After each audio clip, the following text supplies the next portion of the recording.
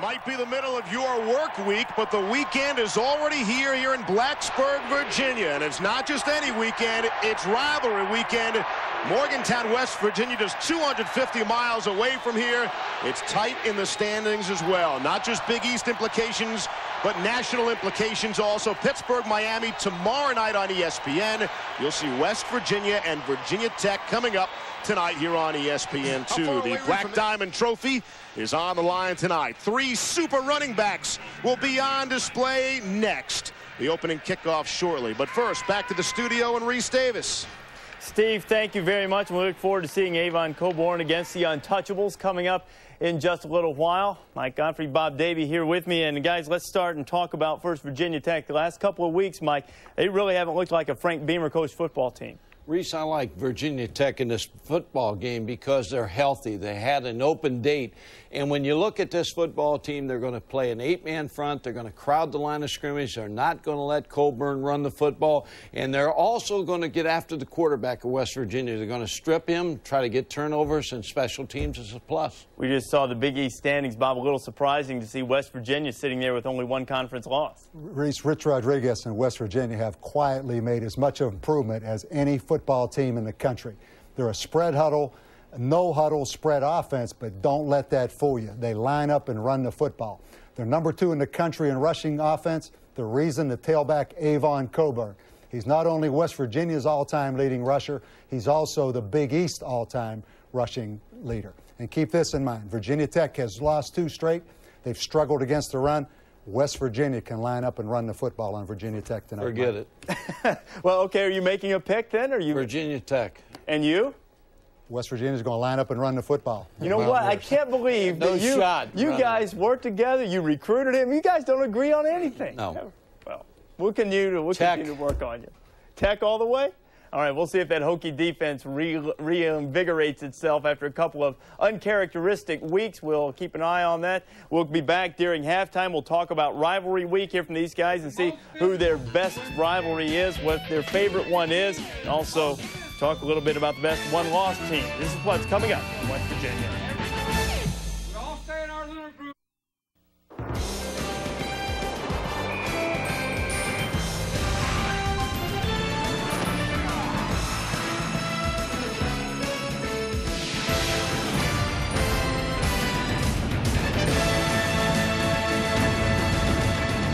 43 degrees under clear skies. This is Lane Stadium. A near-capacity crowd expected in Blacksburg, Virginia. The 12th-ranked Hokies of Virginia Tech take on their border rivals, the Mountaineers of West Virginia. Hi, everybody, and good evening, and welcome to College Football Wednesday night. With Rod Gilmore, I'm Steve Levy. Back on October 26th, Virginia Tech had 8 wins. Here on November 20th, Virginia Tech has 8 wins. Frank Beamer told us, hey, we get our personnel back, play the way we're capable, we'll be okay. Well, we know they'll get their personnel back tonight. Yeah, they lost their mojo, and they want to get it back. And it really starts on defense for them, where they have struggled. Vegas Robinson, their fine linebacker, comes back to help a defense that's given up 476 yards rushing in the last 2 games. On offense, they get Kevin Jones back. He's been out for a while. He's explosive. An offense that only got 185 yards rushing in their last 2 games, which they usually do in 1 game.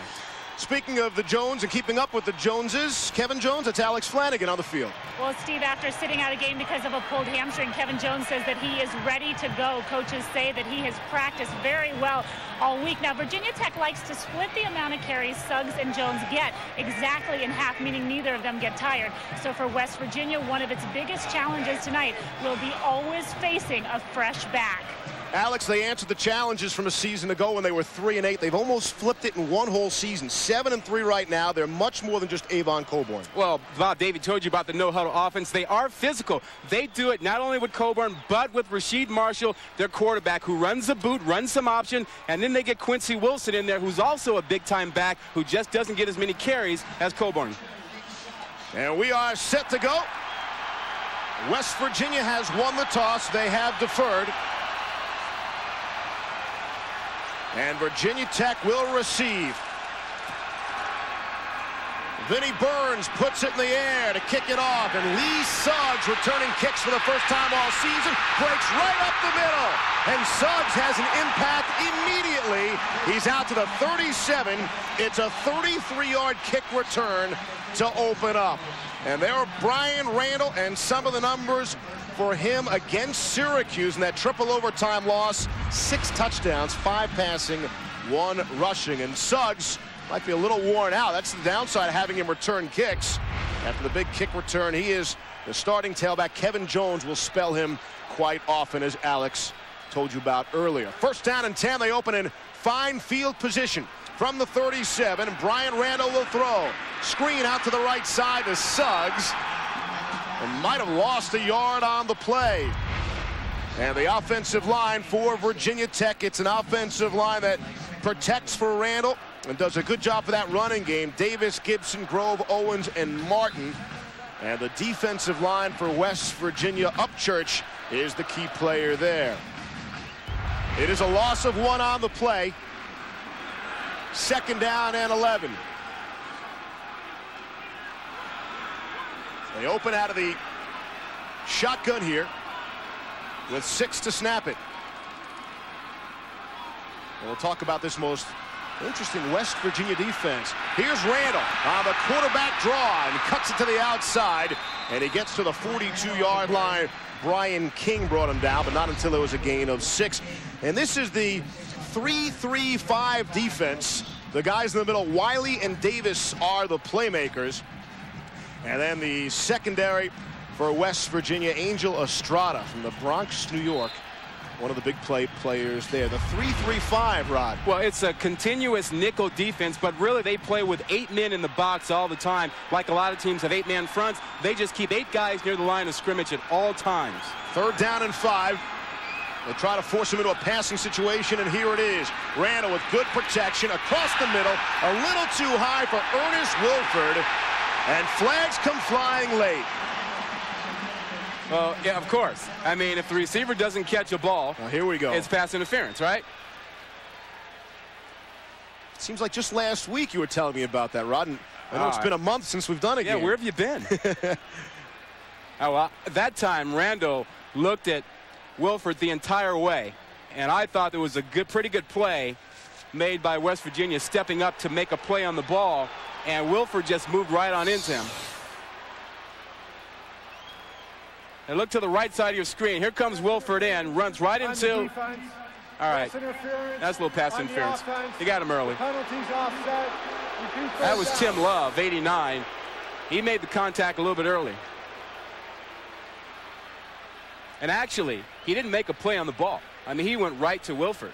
I mean, if he had made a play on the ball, that would have been okay. The penalty's offset.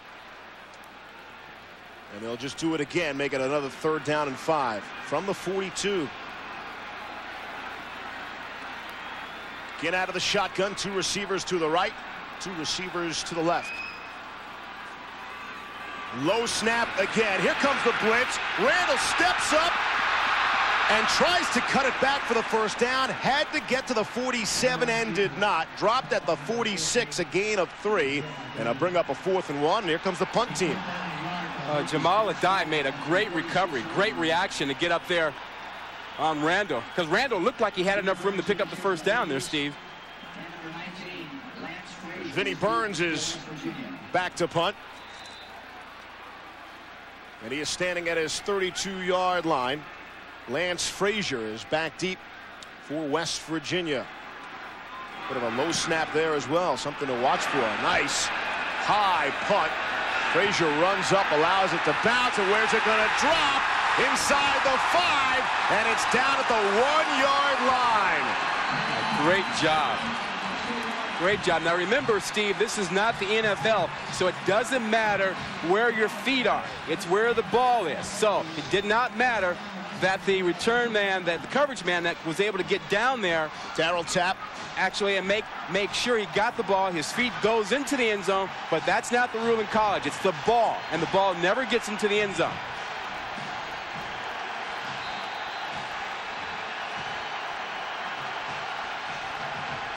First down and 10 now. From the 2-yard line.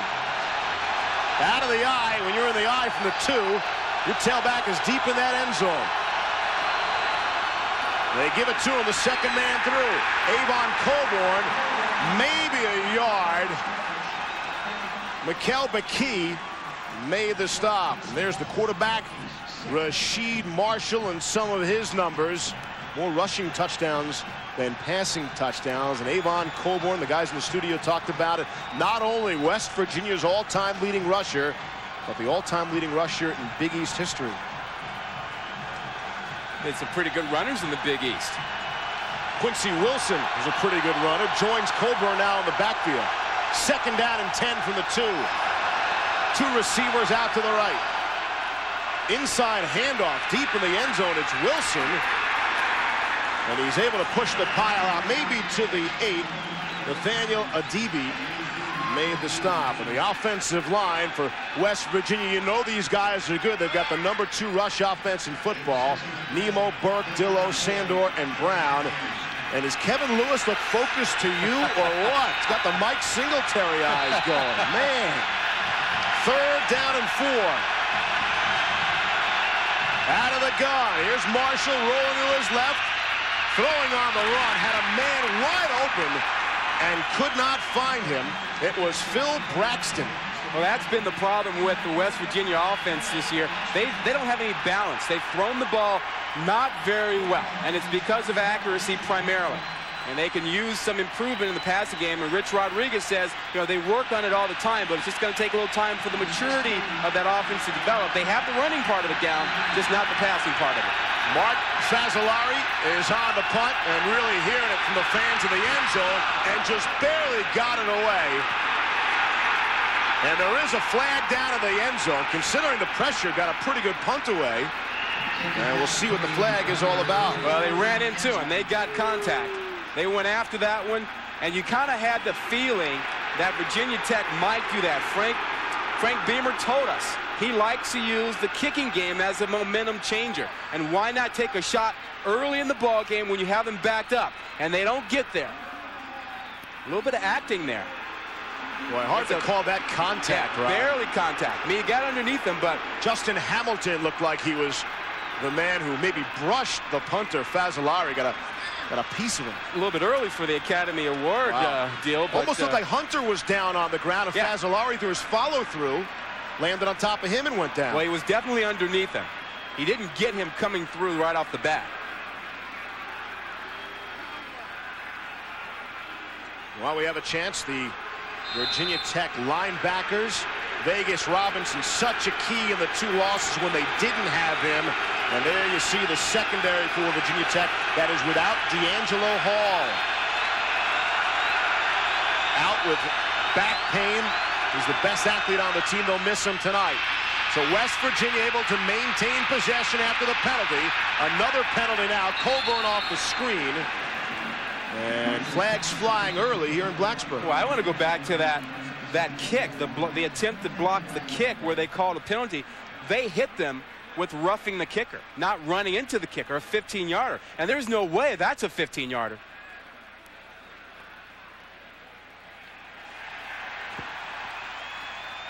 Referee tonight is Dennis Hennigan. The lineman Greg Brenner, the linesman Carl Logan. On the offense, 10-yard penalty from the spot of the foul. Repeat first down.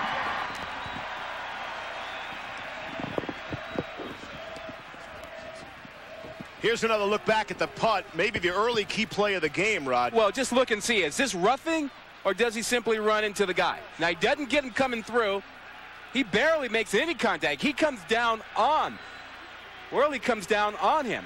That can't be roughing the kicker. Justin Hamilton, tough break for him. He's on the ground face down, Rod. Well, the only rationale there could be is that you've got a defenseless guy who can't come down and protect himself. That's the only possible rationalization there for the officials to make that call and make it a 15-yarder. I thought Hamilton was pretty defenseless too. His face was facing the turf.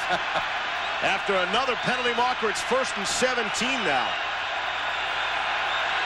Marshall, the single setback is Coburn, and Marshall saw something he didn't like, and he'll burn a timeout with 10:50 to play in the first quarter. And we'll take it with him. Scoreless early on from Blacksburg. Welcome you back. This is the first ever Big East game played on a Wednesday night. We've seen some history in the making tonight. 1st down and 17. It's been a penalty-filled start. And Marshall going to keep it and could never turn the corner. Mikal Baki, and it's a big loss on the play, loss of 3. Never got close to turning the corner. Well, and if you're Virginia Tech, you might dial it up a little bit right now because West Virginia has had trouble in long-distance situation, long yardage. Now they're looking at 2nd and 20. They don't really throw the ball down the field that well. They tend to throw quick screens, the jailbreak screen, that sort of thing when they're backed up like this with a lot of distance. 2nd and 21. Here's Marshall. There's the quick screen Rod was talking about, the Coburn.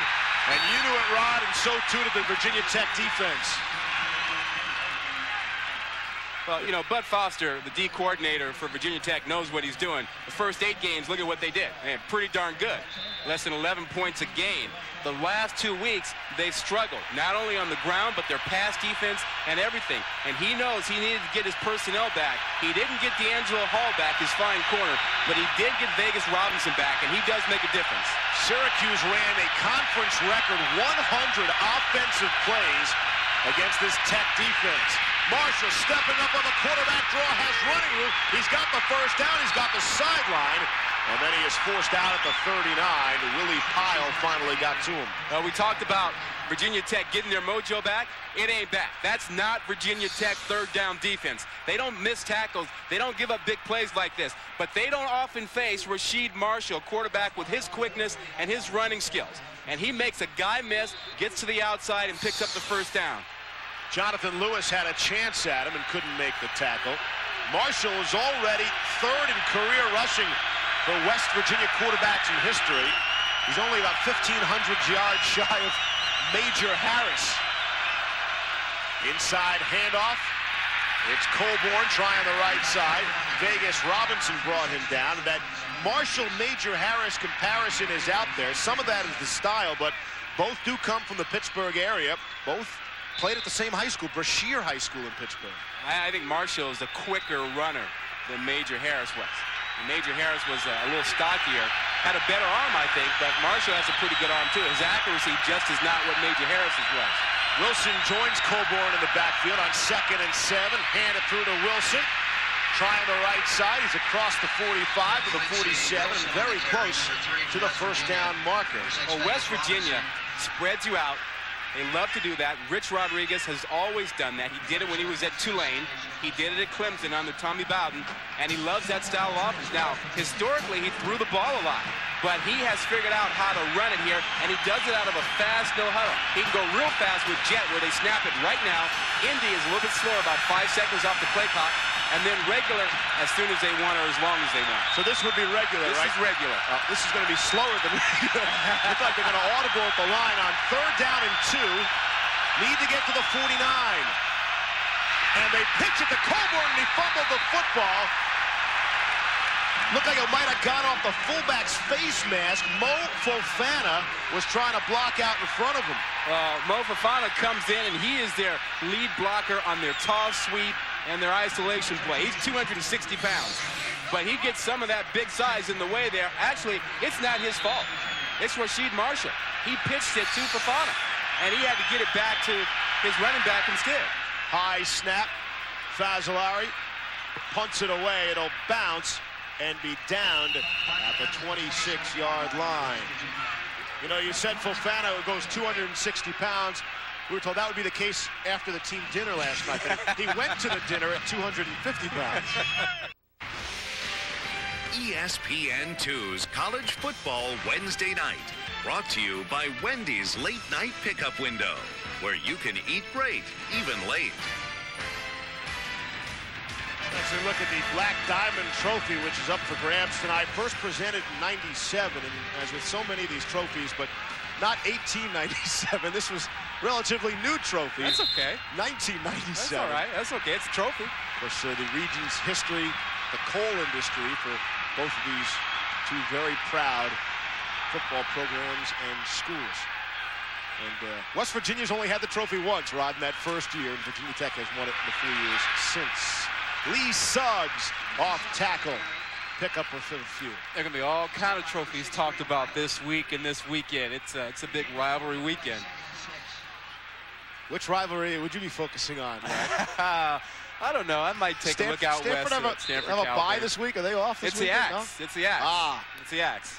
And Cal hasn't seen it in about 8 or 9 years.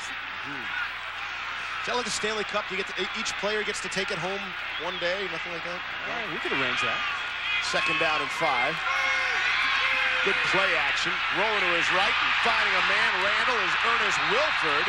And Wilford is across midfield. I think the defense really bought into that fake and led to the 21-yard gain. Well, that's because you can get some running out of Randall. He can do that for you, but he does throw the ball so well on the move.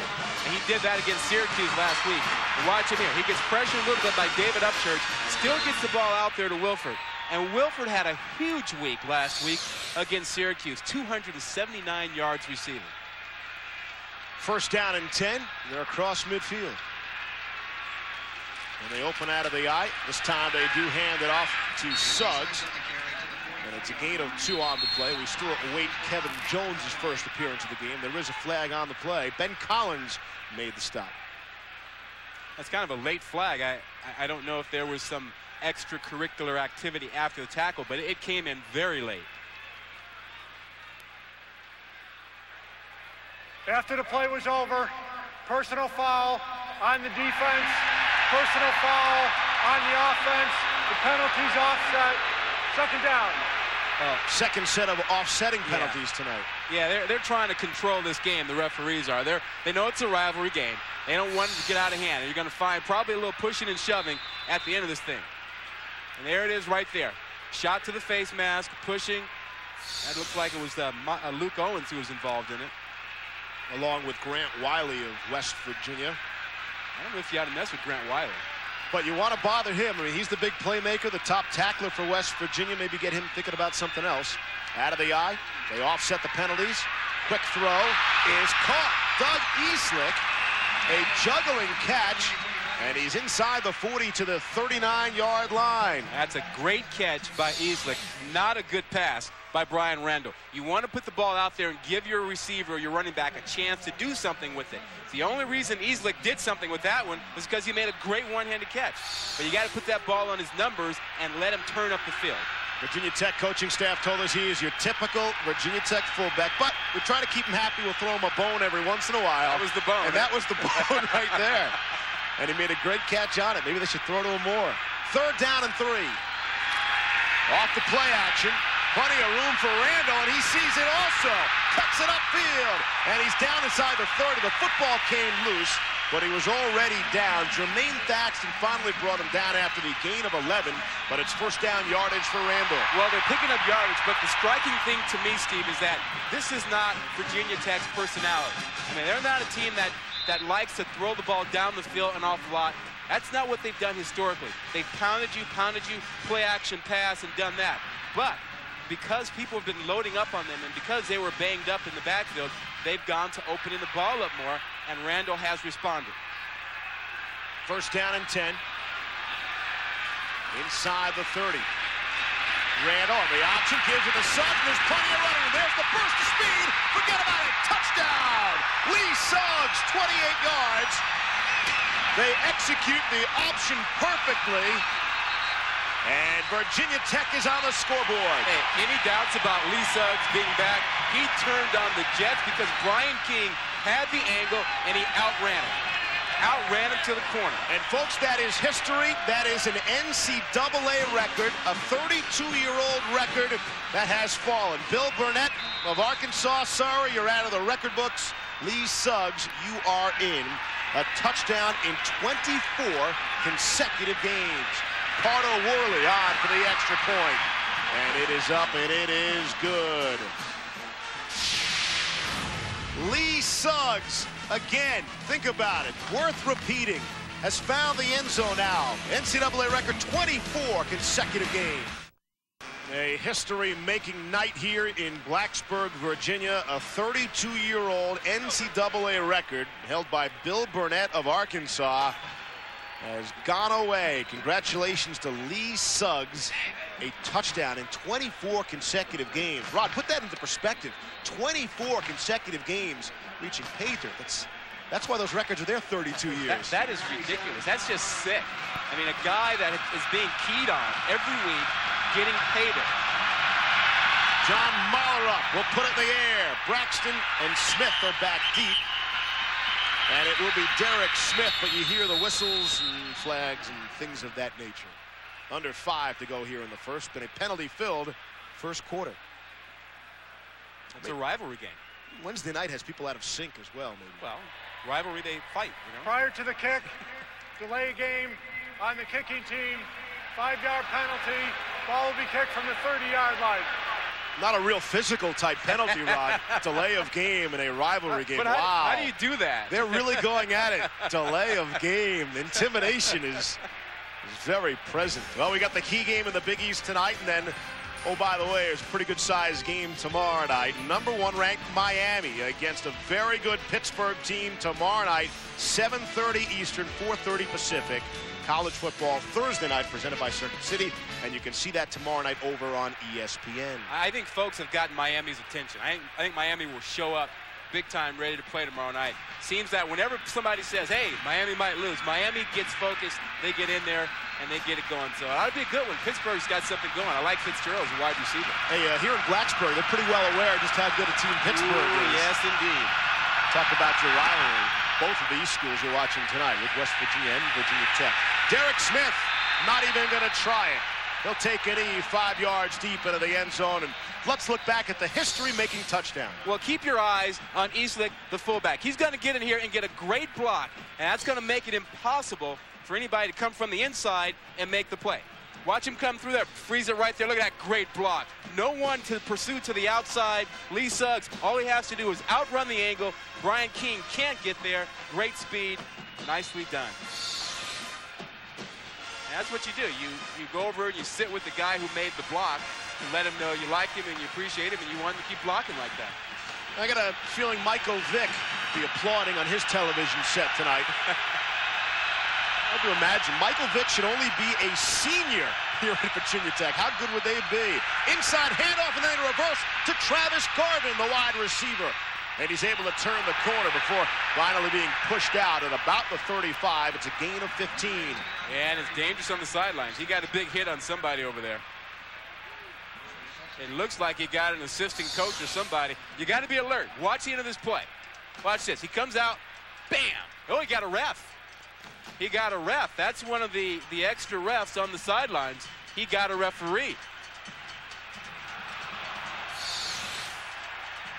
I hope he's okay. He took a pretty good shot. He wasn't expecting it. See if Alex can get us any further information as the official is being attended to on the sideline. On first down and 10 now, coming up on 4.5 to play in the first quarter. Fake the handoff. Marshall will take it himself, and he's out to the 39-yard line. The key made the stop.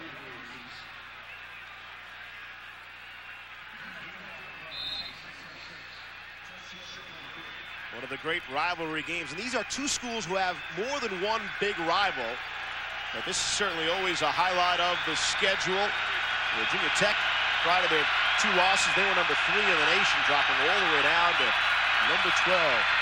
Here's Quincy Wilson. Forget about it. It's a loss on the play, back to the 35-yard line. Well, and this is not what we've seen all night out of the Virginia Tech defense. West Virginia has moved the ball. They stopped themselves on their last drive with the fumble that they recovered on a key 3rd and 2. But they have been able to move the ball against Virginia Tech. They've gotten some big plays. Not enough to get in the end zone yet, though. Coles Colas reminds some around these parts of Corey Moore. Guy can bench press 390 to go to a 4.4 speed. That's a pretty good combination. 3rd down and 10. Marshall directing traffic. Here's the pressure. It's picked up nicely, and a pass across the middle to Derek Smith. Smith getting secondary blocks. And to the 10, and he's finally dropped there. The quick hitter in the middle of the field And Derek Smith is only brought down by Jimmy Williams, or that was 6. Well, and that's not a lot of what we've seen out of West Virginia in the past. And Rich Rodriguez said, hey, we're going to have to throw the ball into the middle of the field, something we haven't done a lot of. It's just a quick slant against man coverage, blown assignment, and Derek Smith is then off. He makes a great cut that almost gets him into the end zone. That cut right there. On a 3rd down and 10, Derek Smith picks up 56. Made it look pretty easy. Go back to the running game now, and Avon Coburn trying to turn the corner. He's got a step, reaches across. Is he in? Yes! Touchdown, West Virginia. Avon Coburn answers the touchdown by Lee Suggs, and we're an extra point away from being tied at 7. And that is as fine a 9-yard run as you're going to see. I mean, he showed you some strength, some power, some quickness, and vision. There was no hole inside. And he spotted it to the outside, jumped outside, spotted it again, gets more outside, and picks up the touchdown. Todd James for the extra point.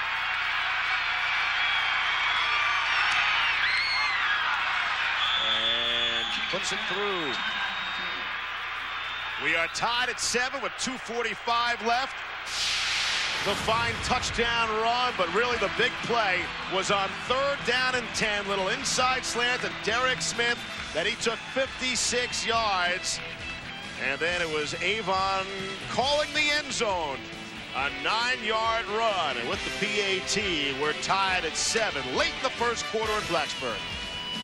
The Virginia Tech drive, 72 yards on only 6 plays, capped off by Suggs. The Coburn touchdown capped off an 80-yard drive, only 5 plays. I'll see your touchdown. Yeah. And I'll match it. But big plays on both scoring drives. Not taking a whole lot of time off the clock either. Here's Todd James to kick it away, and Lee Suggs is back. And Suggs from the 1. Again, D'Angelo Hall, one of their big kick return players.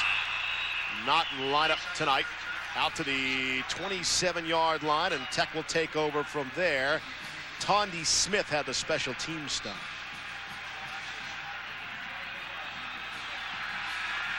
It'll be interesting to see how Virginia Tech responds. Remember, we've seen them get Randall to the outside and throw the ball down the field. They're going to have to get Jones into the lineup and get going with him. Maybe he'll show up this series. This would be about the time you'd see him. And he is, Rod. As if you called for him, and there he is. Kevin Jones makes an appearance in the football game. He's got Eastlick in front of him, and a quick pass, the screen out to the wide receiver is Richard Johnson, and a gain of 2. We sent it down to the field, and Alex Flanagan.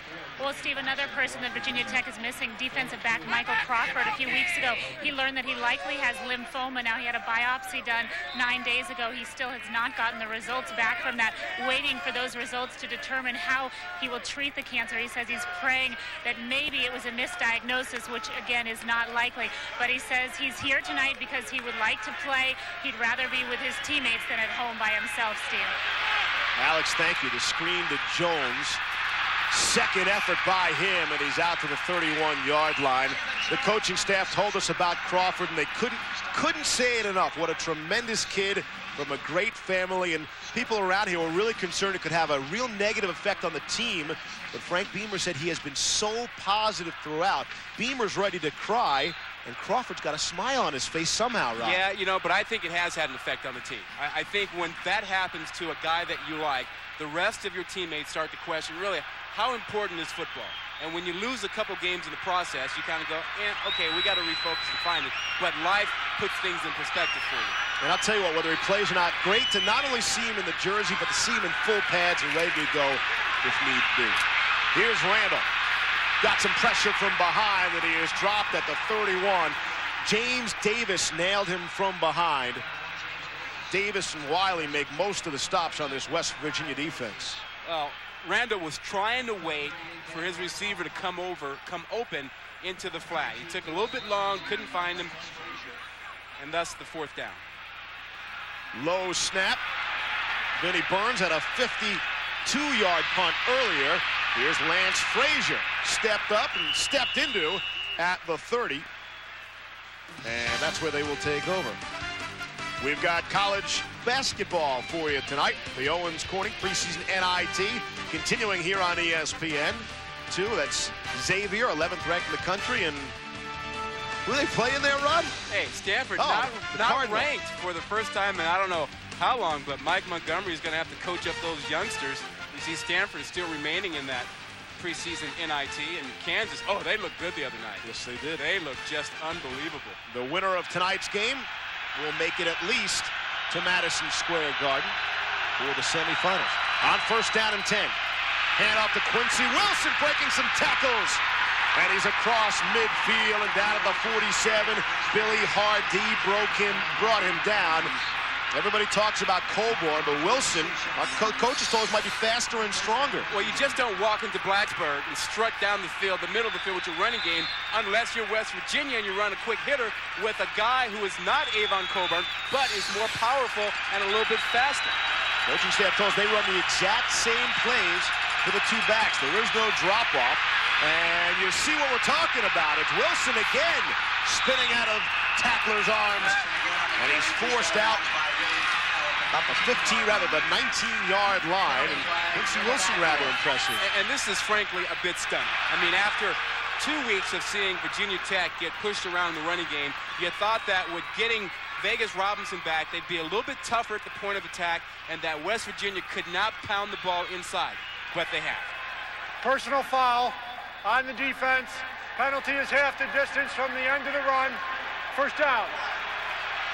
And that certainly will add to it. This Virginia Tech defense gave up 604 yards of offense against Syracuse. That is the most since BC piled on 617 against them back in '93. Well, part of what's going on is that it's a young defense, it's a young team. I mean, and they're playing a lot more guys because of the injuries to Hall and when Robinson was out and Crawford missing. And sometimes they blow assignments, which is why you'll see a big play pop like that last one. First down and goal from the 9. And why not? Avon Coburn trying to get there and could not. Brought down probably right back at the 9-yard line. That after Wilson had gains of 24 and 27 on successive carries. Well, that one is good preparation. I mean, Bud Foster reminded his guys, when you see 46 come into the ball game, they tend to go toss sweep, they tend to go isolation play, and so they were looking for the toss sweep. Quarter number 1 is complete here in Blacksburg, Virginia. Lee Suggs has the first score of the game for Virginia Tech, and Avon Coburn was there to answer. 7-all after 1. Steve Levy, Rod Gilmore, Alex Flanagan. College football Wednesday night here on ESPN2 as we open up quarter number 2 in a 7-7 game. And great field position on second down and goal now for West Virginia, looking to take the lead on the 12th ranked Hokies. They faked the handoff to Coburn, and Marshall kept it himself and picks up a short gain on the play. I think he missed the hole. He had a lane just to the right, and that's where you want him to see it, bounce it outside, and go ahead and get out there. I mean, we saw great vision by Coburn on his touchdown run, and we didn't see great vision that time by Marshall on that run. Third down and goal now. Things tighten up, and the crowd gets loud. And again, Marshall will keep it. This time he finds pay dirt, touchdown. Better vision there. Great vision. Great vision. Nice cutback. That is great vision. You know, and he also made a great decision because that is a play in which he has to decide whether to give up the ball or keep it. It's almost an option play, and it really is an option play. He can give it to Coburn or keep it himself. He chose to keep it. Right decision, good vision to see the hole and cut back in. And that is something the coaching staff told us. He makes great decisions on the field. Hardly ever turns it over, picks the right spots, and he did there. Todd James adds the extra point. And it is 14-7 in favor of the visiting Mountaineers. Steve, take a look at how he rides this ball a little bit. He's trying to think, do I pitch it? Do I pitch it? No, he decides, makes the cut back inside. Nicely done. Here you see he's got the option to pitch it. And there you see a missed tackle coming up inside. Mikael McKee misses it. Now take a look whether he gets the ball across the plane before his knee is down. Ball breaks the plane, it looks like, from that angle, but his knee was down at about the 1-yard line. But it looked like the ball broke the plane from that angle. Didn't seem like there was much argument on the Virginia Tech side of things. West Virginia has 117 rushing yards already. They're averaging 11 yards per rush and tearing up that Tech defense. I'm telling you, this is unreal. I mean, this stretch of time for the Virginia Tech defense, 3 weeks, 3 games like this, unbelievable. 14-7, and a bit of a surprise brewing here early on. In quarter number 2, James will put it in the air, and Suggs will race over to get it, straddling the goal line, and look to make a move from there. Gets out to the 18-yard line, and that's where they'll open. Great Big East action for you tonight, and quite frankly, gets even bigger tomorrow night. 19th ranked Pittsburgh will be in Miami, take on the top-ranked Hurricanes at 7:30 Eastern, 4:30 Pacific. And a look at the Big East standings. How strange is that to see Pittsburgh atop the Big East standings, Rod? Well, it's not strange to them. It's wild. I think everybody else across the country figured Miami was on top, but no, Pitt knocked off Virginia Tech. Then again, they played one fewer game to this point in conference, so that obviously could even out. We'll see what happens tomorrow night. Little option, and it's Lee Suggs. Did a good job just hanging on to the ball and pitched that time. Yeah, he did, but I'll tell you what, Eastlick is having a night. And he had a one-handed catch. He's had 3 tremendous blocks. He had a great block on that last play. I mean, right now, he's as dominating a presence on the field as anybody on that Virginia Tech offense. Doug Eastlick, the fullback from New Jersey, the junior. He and Suggs are the only skill offensive players to start every single game this season. He's got that helmet all scratched up, as you would expect from your fullback. Exactly. Blocker. A couple of pretty good running backs. And here's Suggs again. And that time he stopped almost immediately by Ben Lynch. As we look back at Game Track, some of the highlights in a record-setting night for Lee Suggs. Oh, we saw a couple of great runs. This one by Suggs, great jets at the end to outrun Brian King to get him to the end zone. And then another great run, a shorter one by Evan Coburn as he just dishes to the outside, squeezes in there. Great vision, great feet, and we're going to see 3 or 4 great running backs tonight. You surprised we have not seen more of Jones? Actually, I am. I am too. Again, it's Suggs carrying the football, has the first down, unless Jones, and it's likely, is not 100%, had missed the previous 7 quarters of this game coming in with that high ankle injury. Well, you know, he had the hammy also, the hamstring thing, and the idea was to get him in the game the 3rd series. He was only in for the 3 plays. They brought him back out. Now he's back in. You want to keep him warm. You want to get him going before that hamstring, you know, tightens up or anything. You want to find out if he can play a whole game. See if they give him the football here on 1st down and 10 from the 30. Go play action. Brian Randall is thinking about throwing it deep. And great touch on that ball to Ernest Wilford in front of one defender and just over another defender. And Randall, a nice ball there. Well, I think Wilford adjusted that route.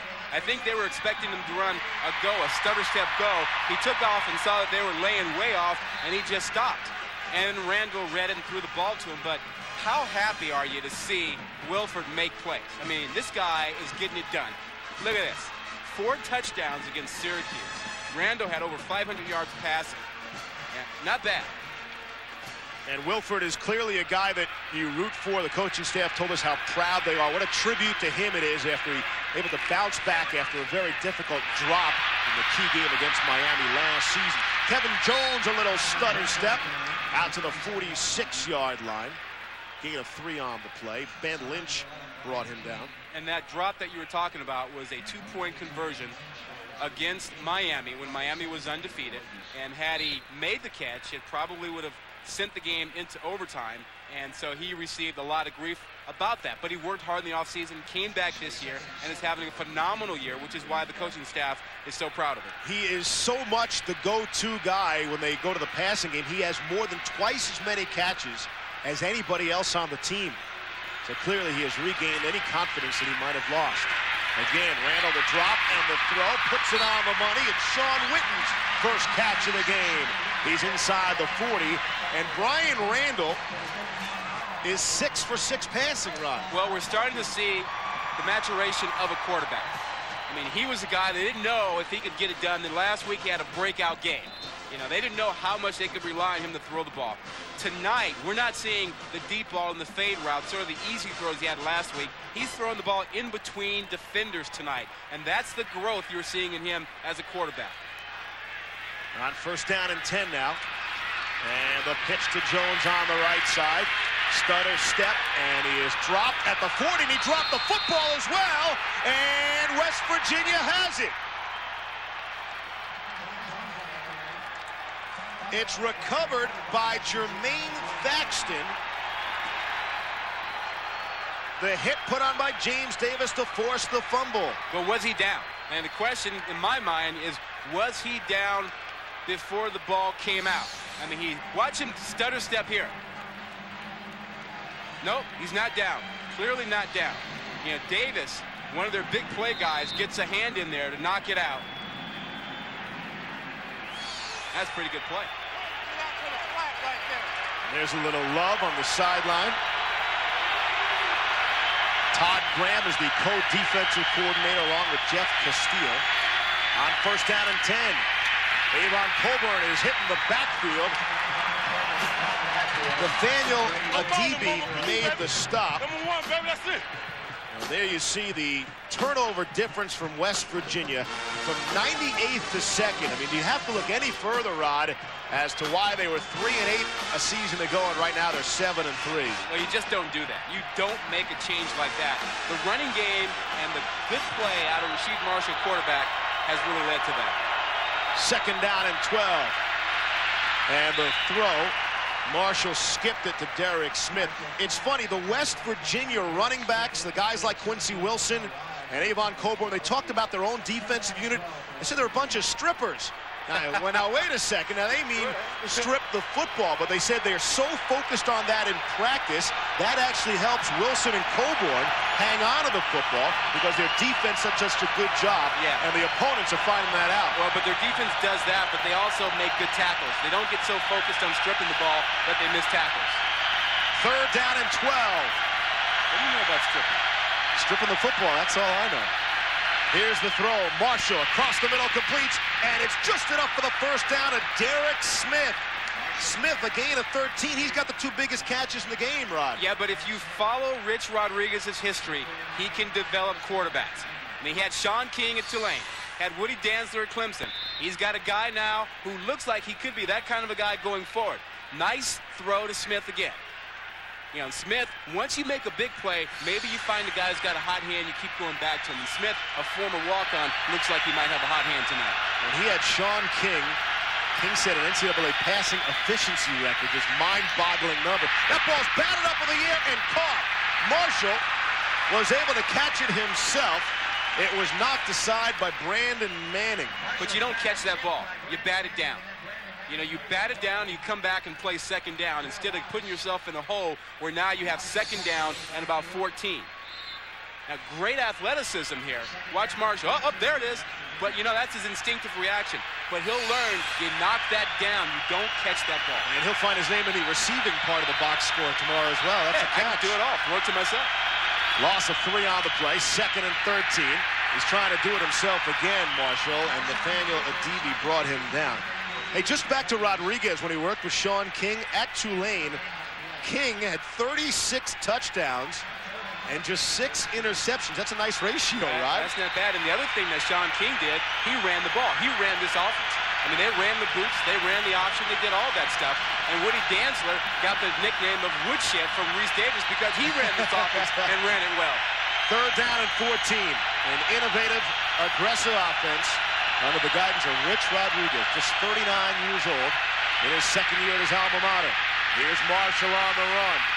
And out into the flat, the pass just slightly behind his intended target, Avon Coburn, and there is a flag down after the incomplete pass.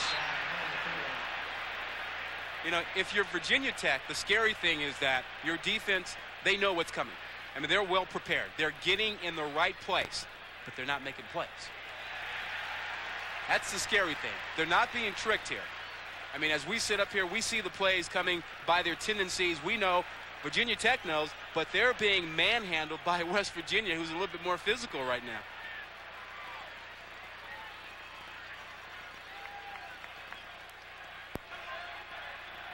Ineligible receiver downfield on the offense. Penalties declined. 4th down. Frank Beamer in his 16th season. Just don't hear that very often, those numbers. A coach at one place for that long, he's on track to be like the next Joe Paterno. He has averaged 9 wins a season for the last 9 seasons. And in fact, only Joe Paterno, Bobby Bowden, and Fisher DeBerry have been in their spots longer. Blocked! It's Beamer ball right there! The punt is blocked. It's picked up at the 15-yard line.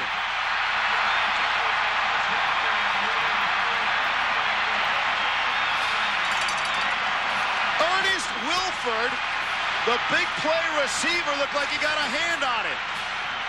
I don't know if it was Wilford or Williams. You know, the freshmen, they were 18 and 19. They're both similar. Who comes up the middle? It is Wilford. But look who's there. 19 Williams. It's the freshman who's about 6'3", there to try to pick up the ball. They're like twins in size. And those guys came right up inside. And Frank Beamer uses special teams and blocks as a momentum changer. And that did it right there. Gave a little bit of life to Virginia Tech. And they've been slumping in that department lately.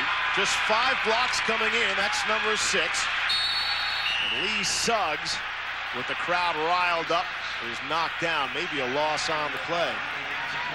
Well, but this is what Frank Beamer told us he really believes in. He believes that momentum is a very, very key factor in ball games, and that you can't wait for momentum. You have to create it, and you can create it in special teams.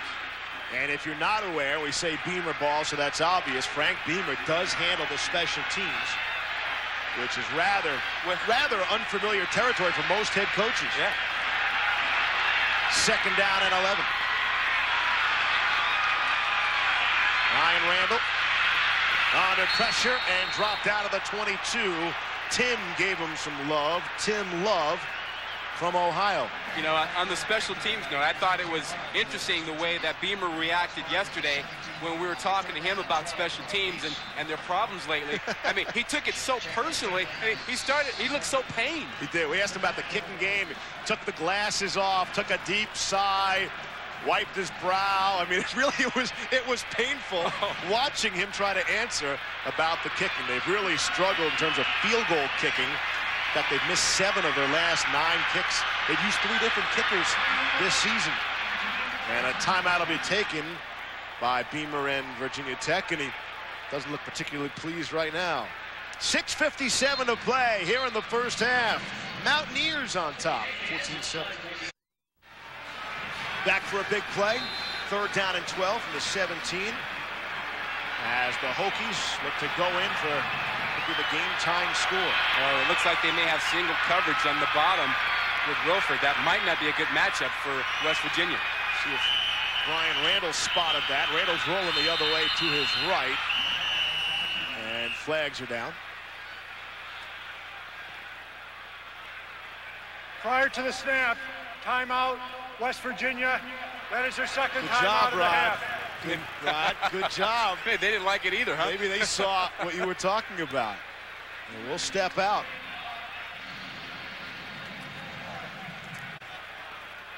West Virginia burns a timeout on defense. We'll be right back with a 3rd down play. ESPN2's College Football Wednesday Night. Brought to you by Bowflex. Visit Bowflex online at www.bowflex-endzone.com. I don't want to be the bearer of bad news, but they might have to take down some of those letters. We got an email at Sports Center. He wants to be Mike Vick, not Vick? Michael. Might have to take the E-A-L out of Michael. So you change your name after you get there? That's pretty much the way it is, You're Rod. going to change your name up? Gilmore. Wilford have single coverage again, Rod? Looks like they're doubling him in and out. Here's Randall, the throw, looking for Wilford. And when he turned around, the defender was in front of him. And in the pass behind him, Brian King was there on the coverage. And again, field goals have been an issue. Carter Worley missed a couple of would have been game-winning field goals at Syracuse. This from 46 yards away. And then again, a makeable field goal from 36 yards away. And this one here will be from 34. As a team, they've missed 7 of their last 9. But Worley pumps this one through, and that's got to come as a huge relief to both Carter Worley and his head coach, Frank Beamer. He got his mojo back. Yes, he did. 14-10 here in Blacksburg. The last time West Virginia won here in Blacksburg was back in 1992. That was also the last time Virginia Tech lost 3 straight regular season games. They are on the verge of doing that as well here tonight. A 4-point game, under 7 to go in the first half. West Virginia doesn't want to lose James Davis. You saw him on the sideline there. He limped off the field after that field goal, and obviously everybody hopes he can get back in the ballgame. One of the real big playmakers in that Mountaineer defense.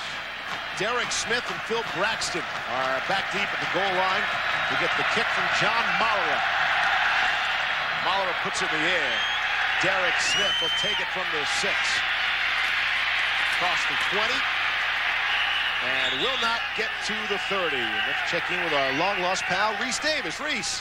Steve, clearly that was a mistake on a kickoff, because what you do when you return a kickoff is lateral it a lot. 20 years ago today, Kevin Mullen going in for Cal against Stanford. The trombone player Gary Terrell gets run over it.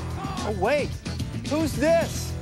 Rod Gilmore arguing his case. Hey, Gilmore, weren't you on the kickoff coverage team that year? Rod. No, Reese, why do you want to ruin a perfectly good night? Rod. Obviously, I didn't plead my case well enough. But you know something?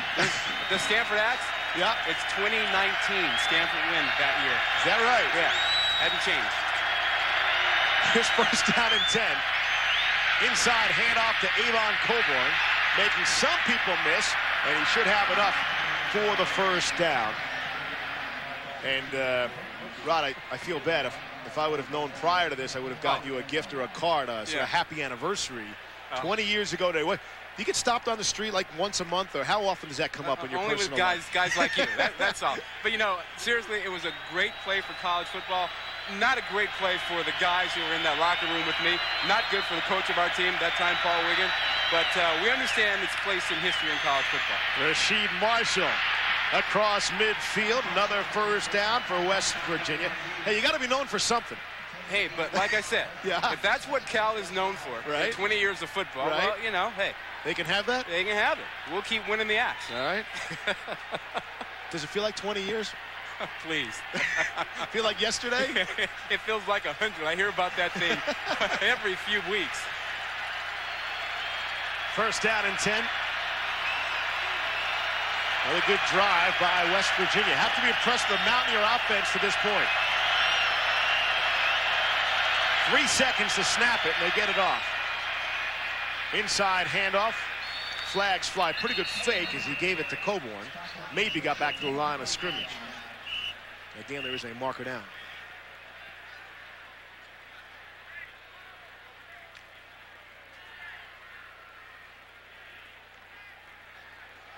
And that'll push West Virginia back. You know, the one thing we haven't seen from West Virginia is the hurry-up speed in the no-huddle. We haven't seen jet, and we really haven't seen much of Indy. We've just seen the regular get to the line of scrimmage, call your play, and get your formation and get going. But if they want to change the pace, control the tempo, Rich Rodriguez will say, let's go jet, let's go jet. And that means you snap the ball within 2 or 3 seconds of the time that you line up. And if you go motion Indy on the offense, 5-yard penalty from the line of scrimmage, repeat first down. Now, Indy is not as fast as Jet. Everybody knows that. Sure. A Jet is faster than Indy, right? An Indy racing car. Exactly. Yeah. So for Indy, you go 5 or 7 seconds and you snap. Got it? Now, I understand it. Okay. Could it have anything to do with the fact that you're leading in the football game? Does that change if you're playing from behind? I think it's just tempo. It's the feel of the game. If you like where you are, you keep running. If you want to get a surprise, you want to change the tempo, you go with it. First and 15, taking their time out of the gun. Marshall throwing and completing to Aaron Neal, his first catch. And he is very close to first down yardage. Brandon Manning brought him down. Let's see, this is regular. They get to the line of scrimmage, they get their formation, they get the play called. Play clock starts now. If this were jet, they'd be going right now. Avon Coburn is split out all the way to the right. And nobody's on him. Nearly out of your picture, bottom of your screen. And Marshall wasn't looking that way. Instead, he went to Derek Smith. And he's able to complete down to the 21. There was a flag down. And I think, was it Coburn involved? Yeah, down it was the field? Coburn. Yeah. Pretty good decoy, though, where they line him out to the right. Well, a couple things on that play. One, missed tackles by Virginia Tech, 3 of them on that play. And then Coburn goes down the field and takes a shot at Ronell Whitaker. Now, Whitaker is a talker. Whitaker might have said something to kind of get him going. Whitaker is known as the preeminent trash talker in this conference. Over. Personal foul on the offense. 15-yard penalty from the end of the run. It will be first down. Now, it may not have been this play, but Whitaker might have done some talking. Look, turns his back to him. Now, Coburn just doesn't go up and do that. I mean, something had to happen earlier in the ball game to make him feel, I'm going to get my shot. That is not in Coburn's personality whatsoever. In fact, the coaching staff told us on senior night prior to their final home game, he had the best speech ever. He is all about the guys. He's all about, Rodriguez told us he was more concerned being accepted by his teammates than being an All-American. And that is really what he is all about. Here's the same formation. Quincy Wilson this time is lined up the bottom of your screen. They covered him this time. They covered him, though, this time. There's the snap. And again, he's looking to the left, Marshall. And trying to find Derek Smith. Incomplete pass. Quincy Wilson, he went out and took a shot at Whitaker. Maybe it's that spot on the field, Rod. and Whitaker is still trying to get up. I mean, it was a legitimate block. But make no mistake about it, they're not taking anything from Whitaker. And Wilson put him down. Whitaker and D'Angelo Hall give you a lot of presence, or dare I say attitude, back there in the defensive backfield. No Hall tonight, so Whitaker is by himself in that department and feeling some of the brunt of it. Second down and 10, and there go the flags. Yeah, Torrey Johnson jumped, tight end.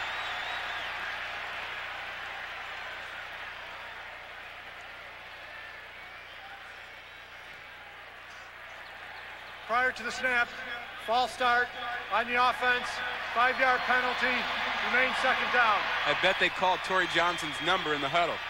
And he thought, I'll get a quick release here. Got a little excited. Torrey Johnson has just 5 catches on the season. 2 of those, though, have gone for touchdowns.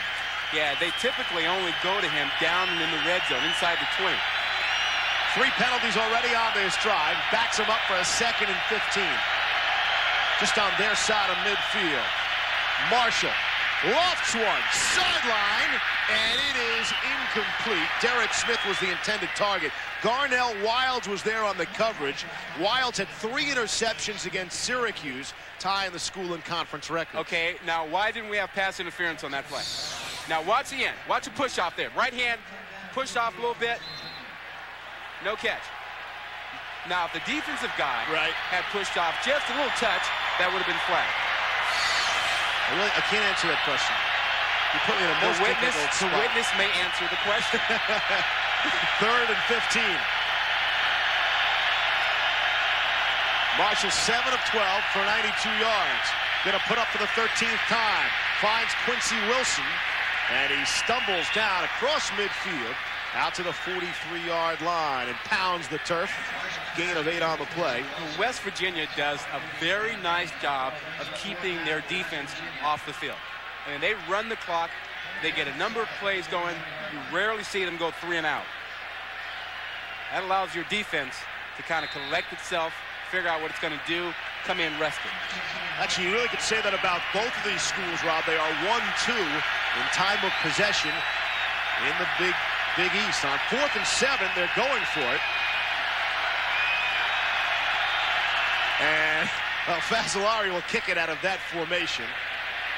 And the punt, and let's see where it'll be downed. It is dropped at the 1, and that's where Tech will take over. Mike Page was the first man down there. It goes a 42-yard punt.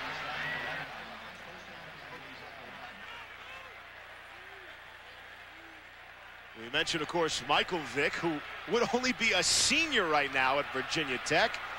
And more on the Vick last name. Here's Alex.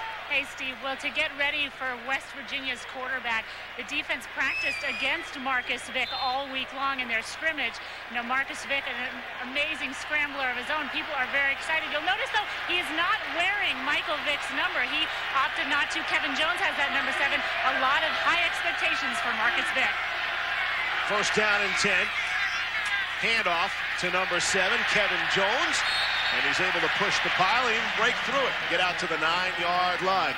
The coaches talking about Marcus Vick, Rod, and they were kind of gushing and then trying to bite their tongue. And they don't want to say too much, but you know they have high expectations. And they said the apple doesn't fall too far from the tree. Yeah, in this particular case, he's a talented man. Well, when your brother has really been synonymous with Virginia Tech, his number up there, name all over this place. Yep. I mean, I can only think of one other player who's associated with the university, and that's Doug Flutie in Boston College. Handoff. And again, it's Kevin Jones, and again, not much doing there. And you walk around campus or talk to local people, and they say, hey, you know, you look at the practice facilities here, look at the new off-ramp off the expressway. Michael Vick. A lot of things in this area. You know, you don't want to call this the house that Michael Vick built. Maybe just one end zone stands. Yeah, Mike Vick, I'm sorry. Yes, Mike Vick had an awful lot to do with this place. And I suspect Marcus Vick is going to be in the hunt for the quarterback spot next year. Now, the coaches don't want to say that, but you don't keep a good talent down. He's redshirting this year as his brother did. And Brian Randall, probably not thinking about that now.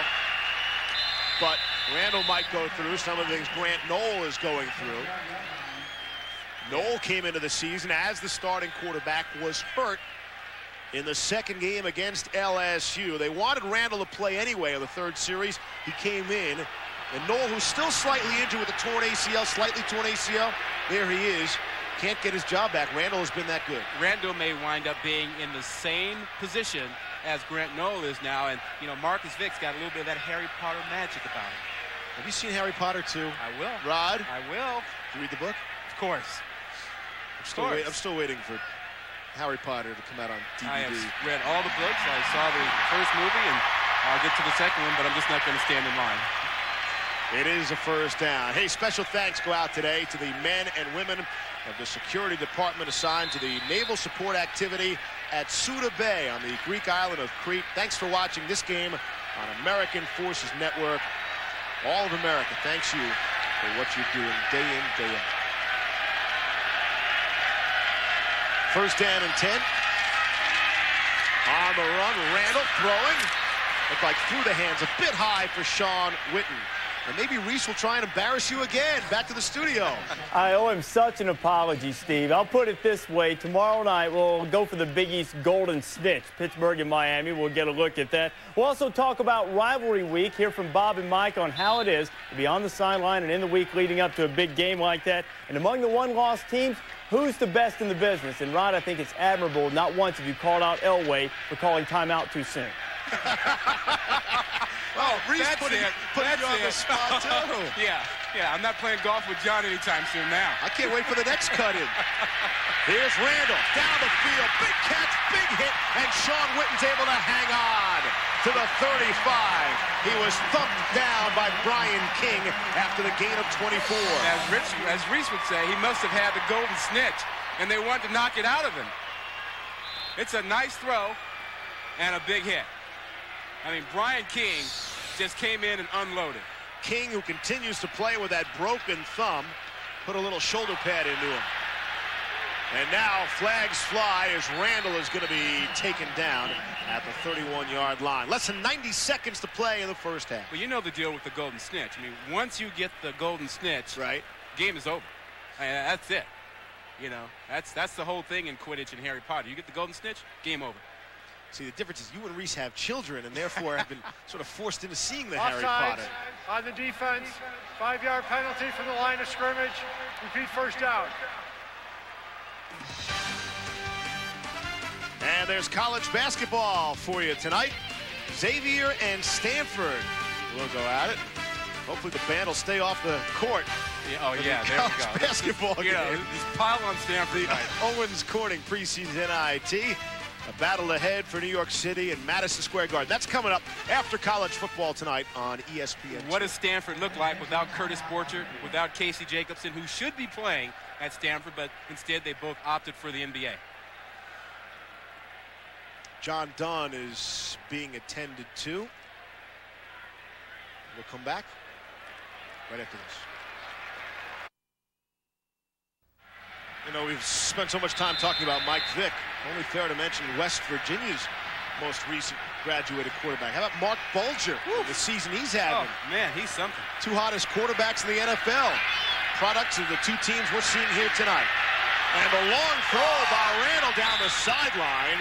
And if there's no flag, that's excellent coverage. Ernest Wilford was the intended target. Let's go down to Alex. Steve, offensive tackle John Dunn has just been taken into the locker room. They are going to take some x-rays of his lower leg. All right, Alex, thank you. Well, that could hurt Virginia Tech's rushing attack. Dunn has been a big factor up front for them. Jimmy Martin had replaced him over the last 4 games in the starting lineup. I say Martin has the best feet of any of the offensive linemen, but Dunn had started the first 6 games. Here's the throw by Randall, and that will go incomplete again. Ernest Wilford, the intended target. Again, Brian King. Yeah, they're trying to pick on Brian King. He's made 2 fine plays in a row. I think, you know, if you're a corner and you like to play the game, you look forward to matchups like the one he has with Wilford. You don't shy away from him, and King hasn't shied away from that one tonight. King is tied for second in career passes broken up at West Virginia, trailing only Aaron Beasley. He's been playing with a bad thumb as well, but that hasn't really stopped him. Randall, after his 6-for-6 start, he's missed on 4 of his last 5 tosses. Got pressure, took a helmet in the mouth, but was able to complete that one to Richard Johnson. I guess James Davis is okay. Yeah. He is back, and I think Brian Randall will tell you he's okay. You learned something about your quarterback, too, completing a pass like this. Look at this. He has to stand in there and take this thing right in the mouth. Bam. That's a head snapper. Is that a flag, too? Oh, no. Not unless you got him with the helmet. It looks like he gave him, you know, straight up, eyes open, shoulder in. Looked like a shot to the head. Well, the head did snap back. Shanked by Vinnie Burns, the punter. And it'll go out. Let's see where they mark it. At the 33-yard line.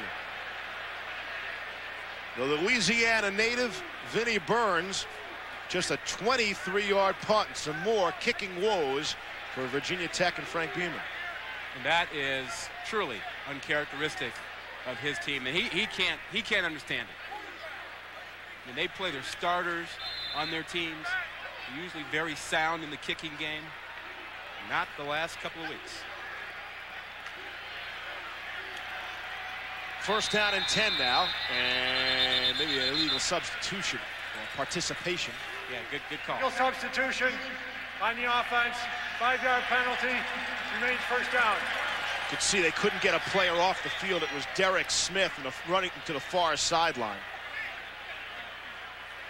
And Coach Rodriguez with a word or 2 for him. Let's go back to the punt. You see some of the problems with the kicking game. Look at this thing. Just drops it off the side of his foot, and it goes directly to the side. And that snap was perfect. No pressure. Yeah. It was a bad drop. Dropped it bad, hit it off his foot wrong. Final half minute of this first half. On first down and 15. Tech down 4. And here's Marshall.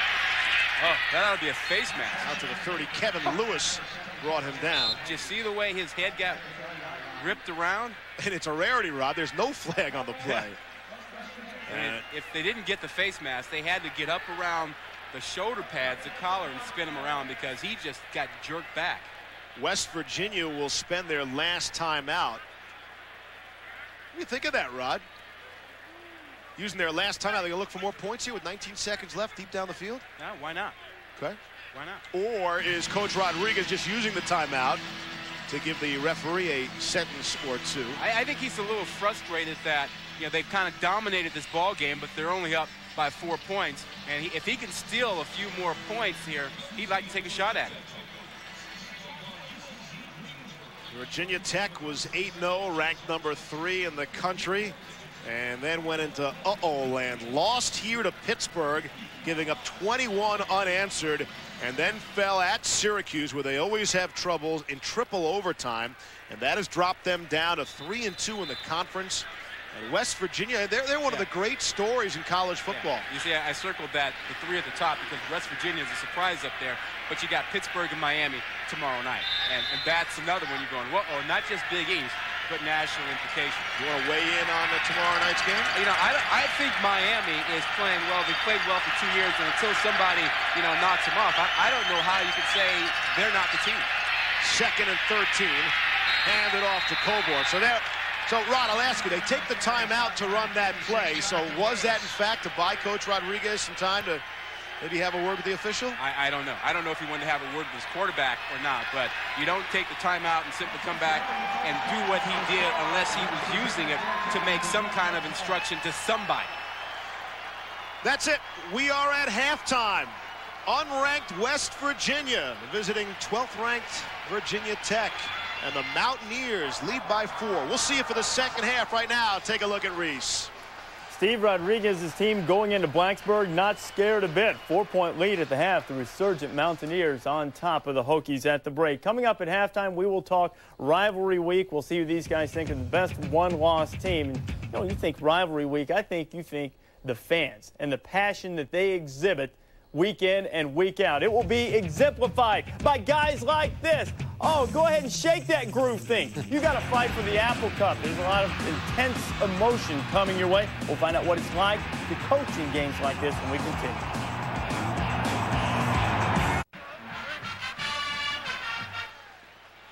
We are set for third quarter action. 14-10. That's not a trophy, is it? West Virginia. It's not a trophy. It's like a no. It's the Black Diamond Trophy, which is really what this rivalry is all about, getting all the way back to 1997. Bit of a surprise in this first half. West Virginia, unranked, they find themselves with a 4-point lead. Hey, Bob Davie isn't surprised. He picked them. Yes, he did. To win. Mike Gottfried said no way. John Mollerup will put it in the air. And West Virginia will receive on the opening kickoff. And it's Derek Smith.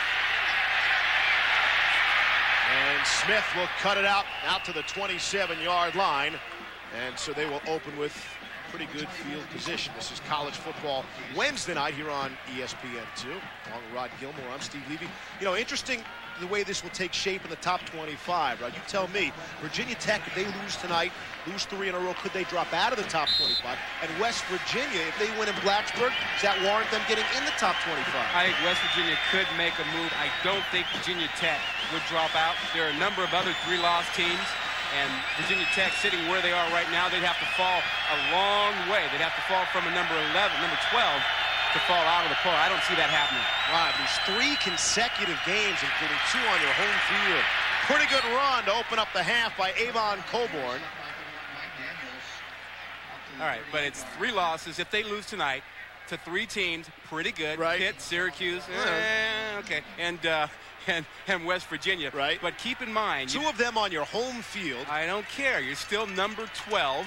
You're not going to fall all the way out, particularly if you've got a 3-loss Colorado, Penn State team, and LSU in the top 20. And then you get into the argument in terms of timing of losses. Hey, does a loss in the first game of the season mean as much as a loss down the stretch? Hey, wait a minute. They haven't lost yet, okay? No, I realize that, but in terms of the argument, you buy it matters what part of the season you lose? I don't think it matters until you fall enough out. I don't think you fall from 12 out of the top 25. You may fall to 19, 20, 21, 22, but not out of the top 25. Rasheed Marshall's throw connects with Mike Page.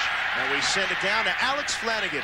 Well, Steve, Coach Beamer gave a short, concise talk to his players at halftime. He told them first that the first 5 minutes coming into this half are critical. He told them set the tone for the second half. He said it's money time. Dig down, dig into the nitty-gritty. He said there is no greater feeling than coming back and winning in the second half. And so far, it seems like, I don't know if that talk has affected them as much as he is hoping.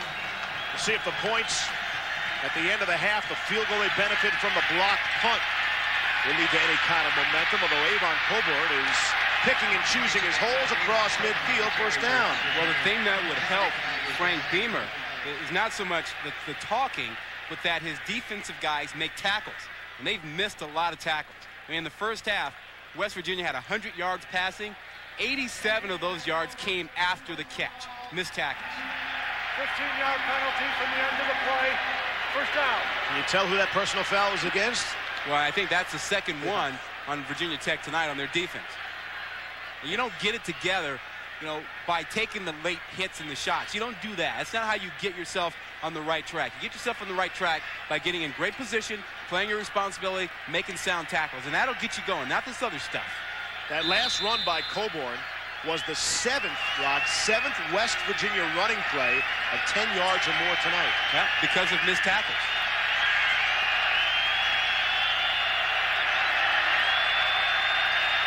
Out of the gun, two receivers up top to the right. Marshall may be changing the play on first down and 10. And the pitch to Quincy Wilson. And Wilson is pulled down from behind, swung around by Willie Pyle. And, Steve, West Virginia is just better than Virginia Tech at some things. Virginia Tech knows that when they see that formation, they know they get the boot or the option. They know that, which is why they came right now and took a shot at Marshall and forced the pitch. But they still weren't able to contain the pitch to the outside on Wilson. And that's just West Virginia being better than Virginia Tech in the run game right now. Second down and 4. Straight handoff to Wilson. And he's making the first guy miss every time. Willie Pyle brought him down again. But I say making the first guy miss, you say poor tackling. Well, good guys will make you miss, and that's what you get. Virginia Tech has a history, though, of fronting guys up, making good tackles. But when you have a guy like Wilson, he can make you miss, as Coburn can too. There's one right there. And then he runs right through this tackle for another 5 yards. The tackle's made eventually, but he gets another 5 yards out of it. Wilson, 7 carries for 74 yards, Rod. And he's their second best running back, averaging 10.5 yards per rush. They fake it to him this time. Marshall tried to keep it himself. Vegas Robinson put a hit on him. Now, what Bud Foster believed was that getting Robinson back, that Vegas Robinson would be able to bring some physical presence to the point of attack. And they've gotten a little bit of that from him, and he brings a little swagger back to this defense, but he can't do it all himself. He's got a lot of young guys around him, but they got to find a way to get more fundamental. Play your responsibility. Take the gap you're supposed to take. Foster has a relationship with Beamer that goes back to his playing days, 1979 at Murray State. They give it to Coburn, and he gives it to Travis Garvin. And Garvin able to turn the corner, taking some people on, and he's finally knocked out at the 10-yard line by Garnell Wilds. Steve, that's what I'm talking about, because they didn't play the responsibility. When you look at this reverse, I believe it was Robinson who was on the outside who turned it back in. But instead of staying outside, watch, he's got it outside, but he comes back underneath the block. When he comes back underneath the block, that opens it up outside. You have to trust your teammates to come make the play from inside out, and he needs to stay outside.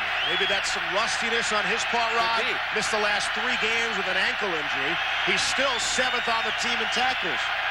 This is 3rd down and 3 now from the 9. And flags fly just as they snap the football. And Rasheed Marshall involved with Brandon Manning there momentarily. Yeah, Steve, you really don't want your guys to try and do too much, as we saw from Vegas Robinson on that last play. Prior to the snap, false start, offense, 5-yard penalty, remains 3rd down. Tough spot to take one of those penalties. Yeah. And they're making a 3rd down and 8 now and pushing back to the 14. This has typically been the area where they go with Rasheed Marshall getting outside or quick passes. They don't usually drop him back and let him fire it into the middle zone. Fake the inside handoff to Coburn. Here's Marshall directing traffic, throwing across his body. It's tipped and intercepted. Intercepted by Blake Warren. Off the tip ball, Billy Hardy got the tip, and Warren able to make the pick. And it's the first turnover of the game for them. And you see Rich Rodriguez talking to him because that's not what he wanted. He doesn't typically let him throw across the middle. He rolled him out to the right side. He wanted him looking outside and throwing outside. And he makes a mistake. Cardinal sense. Quarterbacks don't throw back across the middle unless your name is Elway. You can't do it. You don't have the arm strength to get it there and throw it across your body. Blake Warren, his dad Don carved out a very fine NFL career with the Washington Redskins. And let's see what Virginia Tech can do with the turnover in the end zone. Off play action. Randall going to take a look. Throws underneath the coverage to Ernest Wilford, who tried to spin out of the tackle and could not get any more. You know, Vic could make that throw. I said Elwood, but Vic could make it. Did you see the flick that he had? He flicked his wrist, and it went 55 yards on a line. I know, that's just sick. Man. You know, there are a lot of guys in the NFL who wish Michael Vick were playing in his senior season at Virginia Tech. Some of the veteran Saints, I mean, veteran guys in the Saints were saying, you know, we've never seen anything like him in the NFL. He's the best player I've played against. That's from 10 and 11-year veterans. Quite the compliment. Here's Randall trying to make some people miss, and does just that. He ran into his own guy. He would have gotten further than the 34-yard line. Angel Estrada brought him down. 11 minutes to play here in the third quarter. Virginia Tech was sailing along at 8-0. All of a sudden, a couple of losses. And really, the feel-good story in college football might be West Virginia. Went 3-8 last year, and with a win tonight would just flip that totally around to 8-3 right now. It's been that kind of season in Morgantown, West Virginia. Handoff. It's Suggs. He's across the 35, maybe to the 36. Ben Collins brought him down, and there you see teams that want to talk about flipping it and turning it around. And there's West Virginia at the top. Yeah, well, the things that jump out at you, West Virginia, and then at the bottom, California, which was 1-10 last season. Jeff Tedford doing a nice job there. And then obviously Notre Dame, big turnaround there. Kentucky, a big turnaround for them, a program that had all sorts of problems. Guy Morris getting it done for the Wildcats with the big fella at quarterback.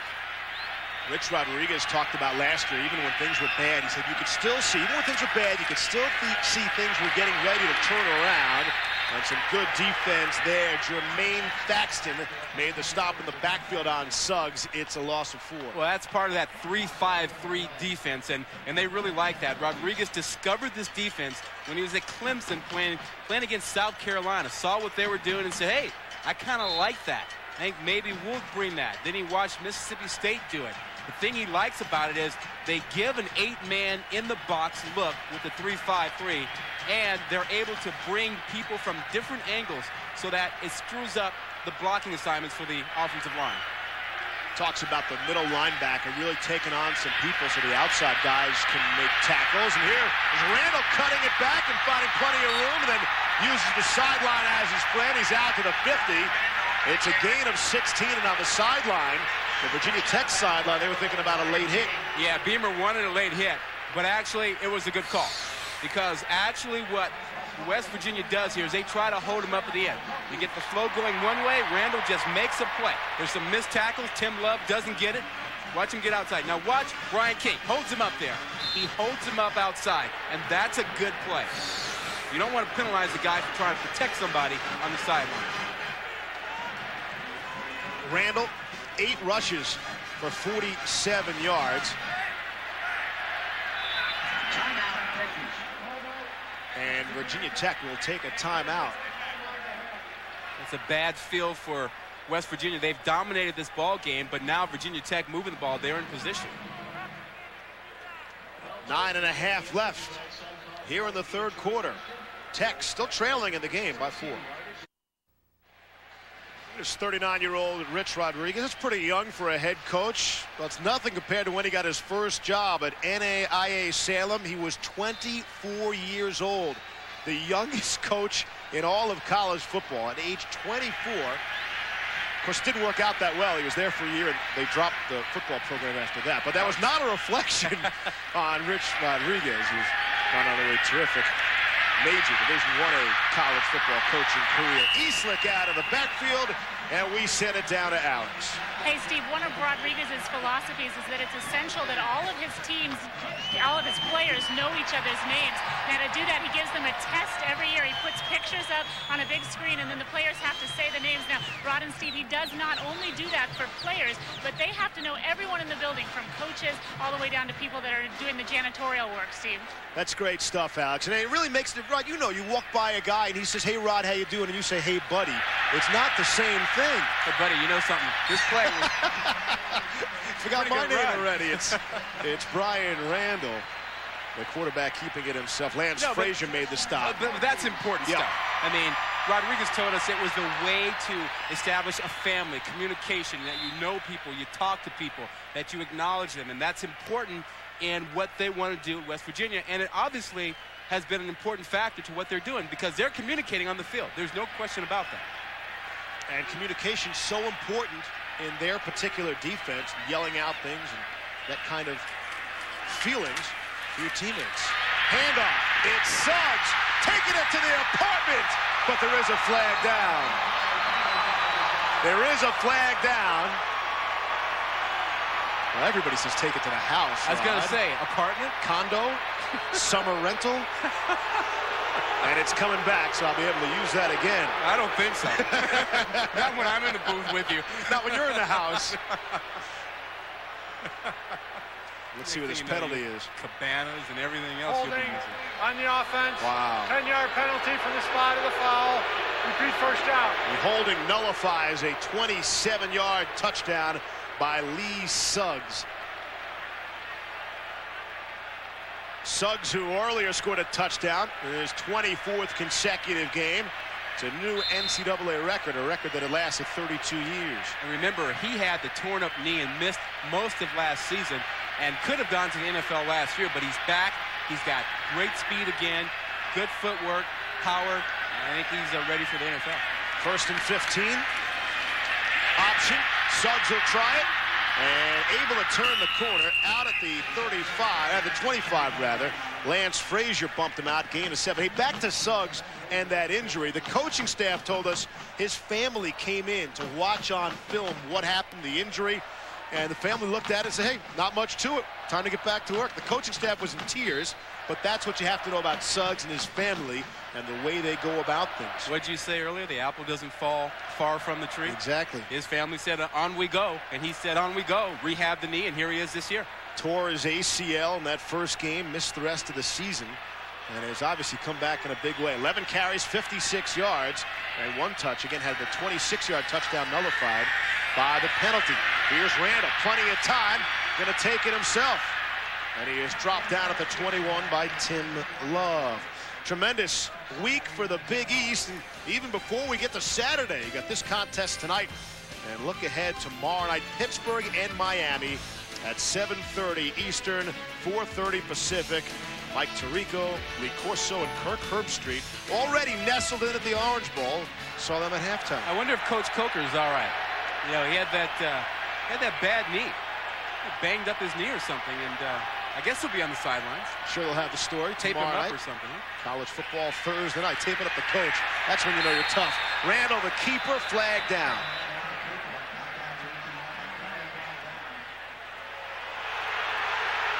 It's going to go against Virginia Tech. Beamer will lose that headset. That's not a headset I want to be right about now. That's in the process of getting slammed down to this turf. Yeah, but you know, getting back to that Pitt-Miami game, you know, Rod Rutherford, quarterback, Pitt, he's got to have a big game. I mean, he's got to play well. Holding on the offense, 10-yard penalty from the line of repeat third down. You know, you don't win a conference championship without your quarterback playing well. And these two guys have played well. Dorsey, you know, people don't give him a lot to do. They say all he does is win. But you know something? He's thrown a lot more touchdown passes than anybody else at Miami. And Rutherford has really come of age this season. 294 yards rushing, 53% of his completions this season. Nice job. But Those two guys will have to play well tomorrow night. The one that doesn't is the one that's going to lose. Dorsey atop your list for the Heisman? I like Dorsey. I like Dorsey. I don't know that he is the top guy, but I like him in the hunt. I think he's earned that. So we're wavering just a bit, I see. Randall taken down from behind. The pressure from Angel Estrada coming on the blitz from his safety position. That's the first sack of the football game.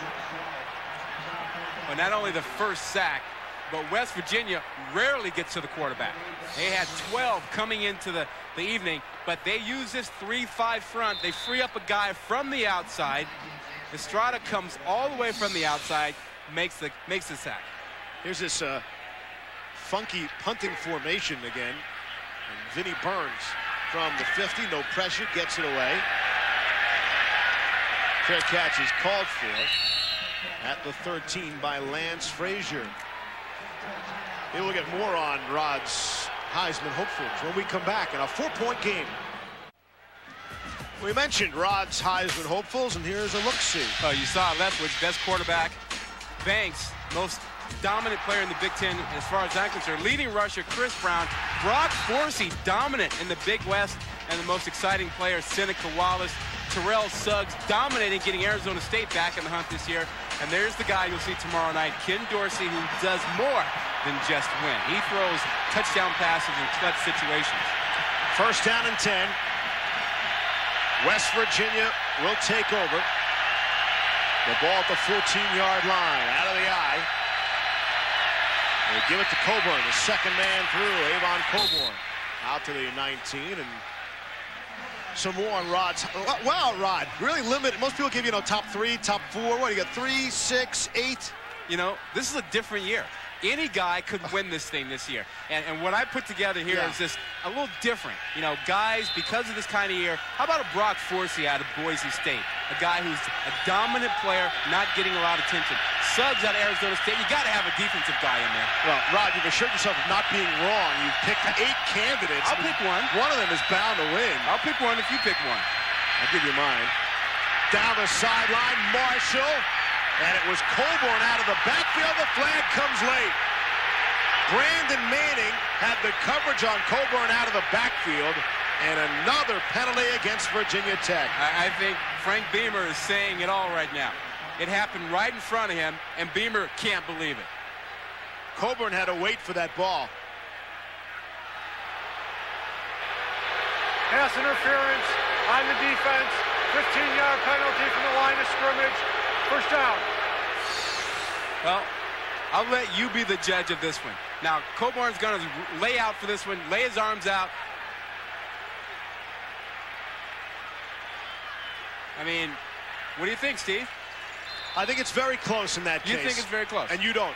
Well, I mean, that ball was underthrown, and he had no chance to catch. He had to come back into the defensive guy to try and catch it. I realize it was underthrown, but at the end, it still went over his head.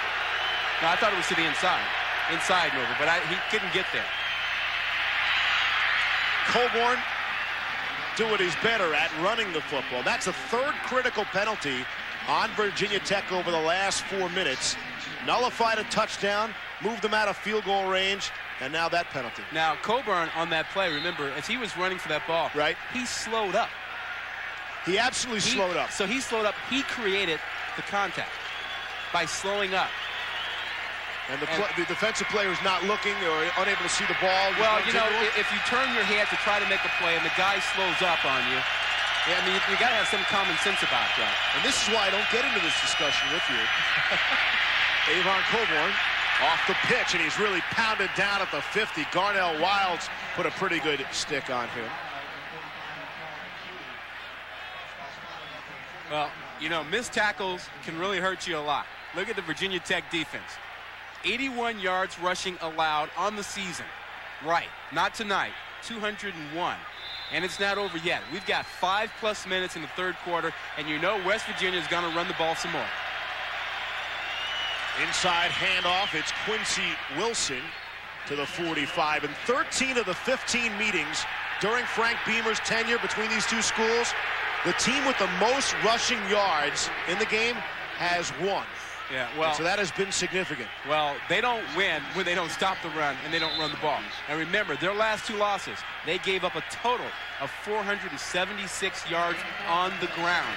That was to Pitt and to Syracuse. And tonight, they're getting just reamed by the West Virginia rushing attack. Wilson again. Dropped at the 41.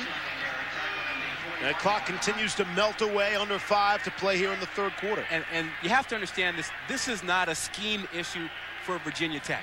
It's not that they're not lining up in the right places. It's not that they don't know what plays are coming. I mean, they know the plan. I mean, we talked about it with them yesterday. They know the formations. They know the tendencies. They know what's coming. They're not getting off blocks. They're not tackling when they have the opportunity. Now, some good running backs have a little something to do with the missed tackle. 3rd down and 2. Out of the eye, Wilson behind Fofana. And Wilson won't even run behind. His fullback doesn't need him. Quincy Wilson explodes for the 42-yard touchdown. Quincy Wilson on the carry for the making it look easy, untouched for 42.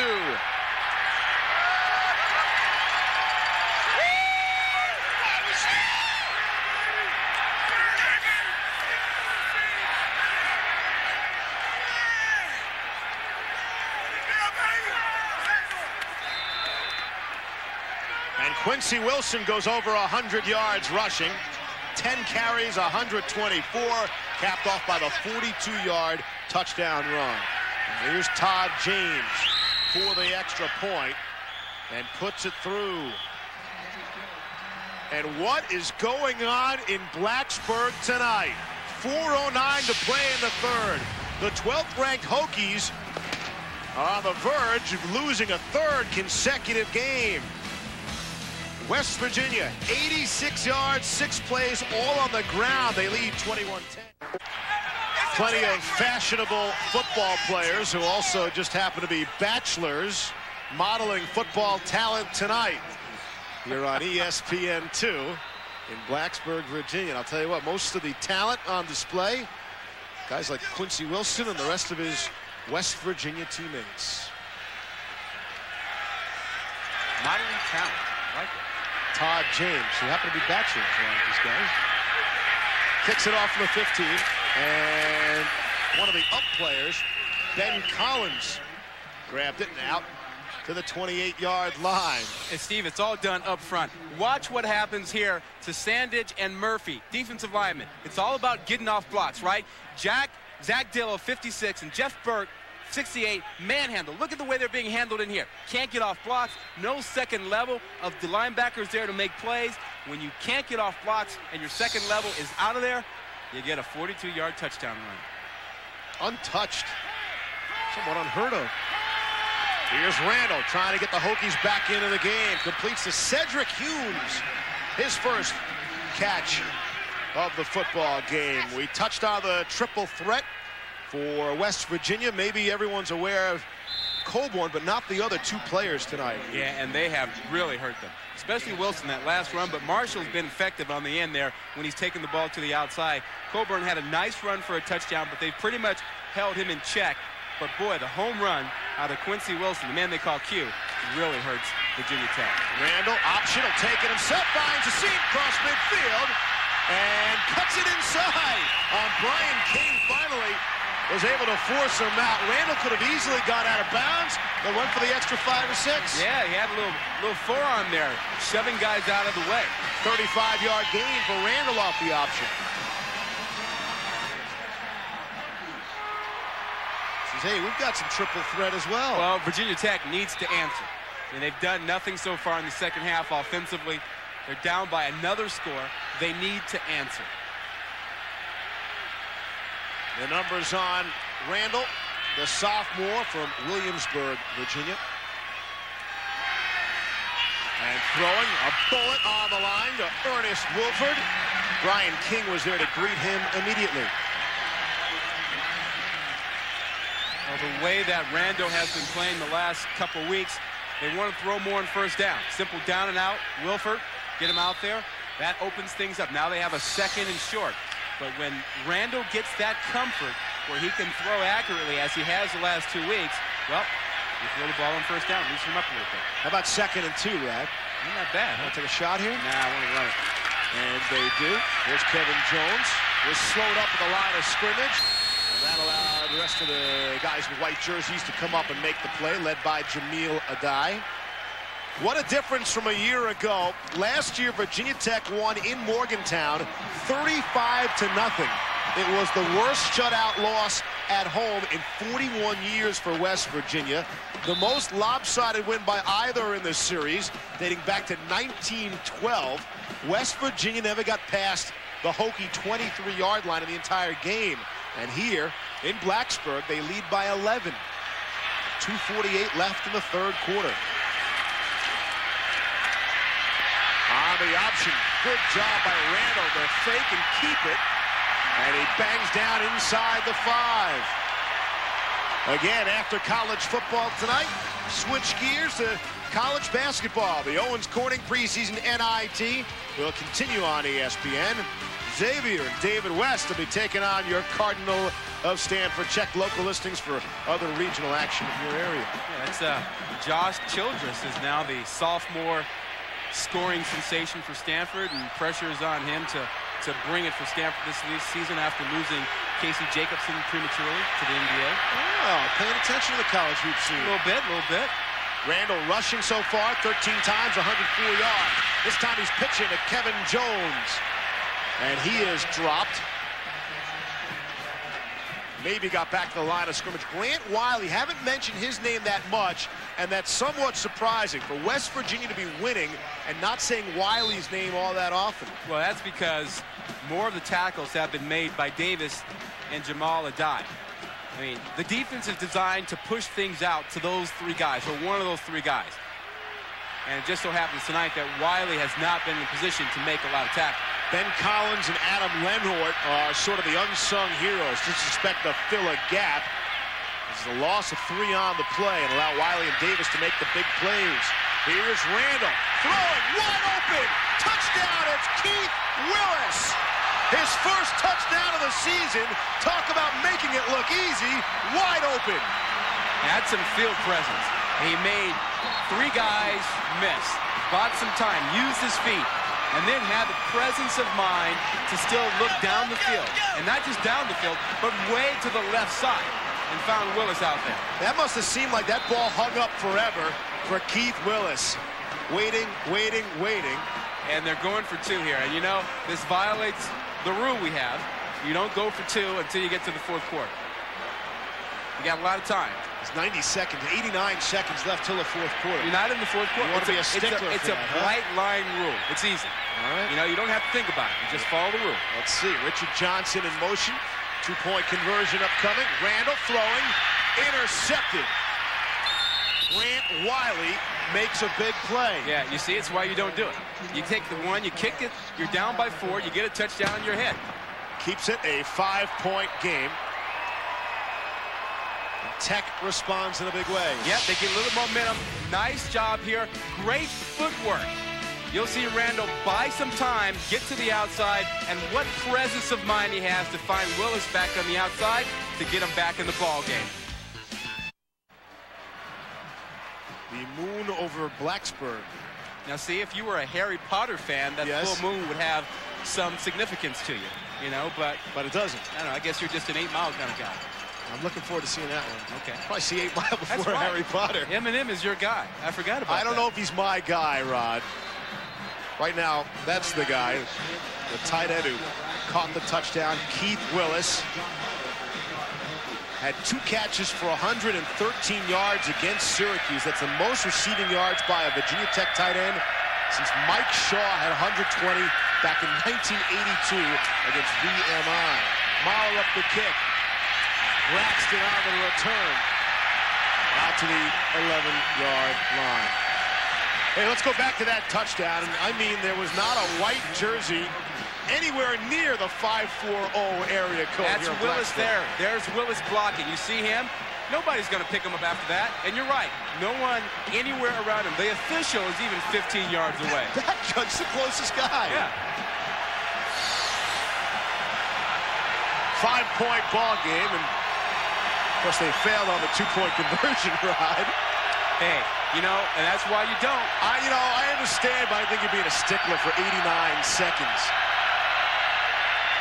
Here's Marshall, keeping it, maybe getting a yard on the play. Colas brought him down from his right end position. Okay, you went for 2.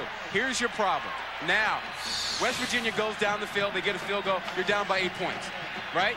You got a problem. If you kick your PAT, play your defense like you do here, kick your PAT, you're down by 7. Ron, I understand the mathematics and the point. My question is, you're telling me 90 seconds later it takes place, then it's okay to go for 2. You seem desperate right now in the 3rd quarter. Play the game. Kick for 90 PAT, seconds. line up, play defense, get the ball back, score. Quick pass off the play action to Derek Smith. And it's going to bring up a 3rd down situation. That's coming up on the final half minute of the 3rd quarter. Brandon Manning the stop. That's why it's a bright line rule. You don't have to think about it. You just do it. Follow the rule. Take the guesswork out of it. Exactly. There's no gray area, Rod. End of 3rd quarter. Smith so far, he's had a big game. 4 catches, 92 yards. A couple of key plays on 3rd down. One that went for a score. Here's 3rd and 3. Final play likely in the 3rd quarter. Pass is completed. And good running. Coburn made the first guy miss, not the second. A flag is down. They're going to get Virginia Tech for being offside. Another Virginia Tech penalty. Offside. Penalty, such a reflection of the coaching staff. Offsides on the defense. Penalty is declined. First down. That's the end of the 3rd quarter.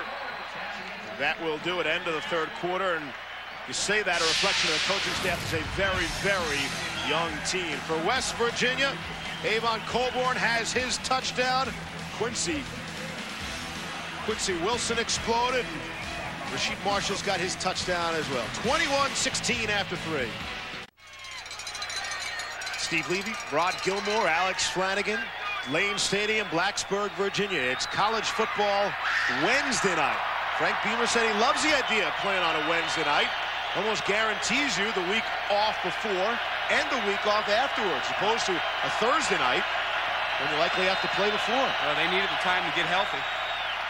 And trying to get healthy here in the 4th quarter, starting with Avon Coburn. And again, good effort by the little guy Coburn at 5'9", 190 the second effort. And let's go down to the field and Alex. Well, Steve, you guys may notice that the Virginia Tech players do not have names on their jerseys. Every now and again, they decide to wear the old throwback jerseys. I guess they wore it 2 years ago against Virginia. And Stephen Rod, it's the same jersey that Frank Beamer wore when he played here. Thanks, Alex. Of course, Rich Rodriguez played at West Virginia. Kind of a rarity these days. Alums coaching their alma mater. Coburn stopped by Garnell Wilds. And Frank Beamer, prior to the Marshall game here earlier this season, had his jersey retired. Former standout defensive back for 3 seasons. Well, he's been here a long time. Three starting seasons, 4 years as a player, 16 as a coach. 3rd down and 1. Well, West Virginia wanted to hang on to that football and keep that clock moving. Up by 5. Handoff. Wilson, did he get there? His teammates are signaling he's got the first down. It's going to be close. See if they're going to call for a measurement here. Willie Pyle stepped into that pile and shut it down. And they are going to measure. Yeah, I didn't think he got the greatest spot in the world. We'll see. And talk about this. Coaches coaching at their alma mater. And we should point out, there are 16 of them across the country. But interesting, all located in the West Virginia area. Yeah. 4 of them. What's that mean? Means this is a great place to come back and coach. Rodriguez grew up about a half hour outside of Morgantown. So you can go home again. You can go home again. Okay. That was the line I was looking for. Wasn't available to me. Yeah, that's why I'm here, buddy. Rodriguez grew up in Granttown, half hour away from campus from Morgantown. So they do get the first down, Rod. A favorable spot on 1st down and 10. Quick screen out to the left to Coburn. Gather Wilson, I beg your pardon. And it's just a gain of 2 on the play. Well, every now and then you see flashes of the Virginia Tech defense as it used to be. I mean, they know what the plays are, and no surprise. I mean, they're well prepared. They're in position. It's when they miss tackles or they try and do too much and get out of position that they have problems. Tech has allowed 384 yards to this point tonight. And this formation tends to be their sprint out boot kind of alignment that Virginia Tech would expect. And there comes the boot. Fake the inside handoff, and you weren't falling for it, Rod, and neither was this Virginia Tech defense led by Jim Davis making the stop. So, I mean, it's not a case of Bud Foster not calling the right defense and not getting the guys in position. Here, they know it. They smell it. They play in there. They hang there for it. They get off blocks, and they make plays. Jim Davis that time getting in there. Foster told us, hey, we're such a young team, you know, we're making adjustments, but those adjustments don't translate down to the field. Was I supposed to go inside? Oh, sorry about that. That's what the coach said, inside.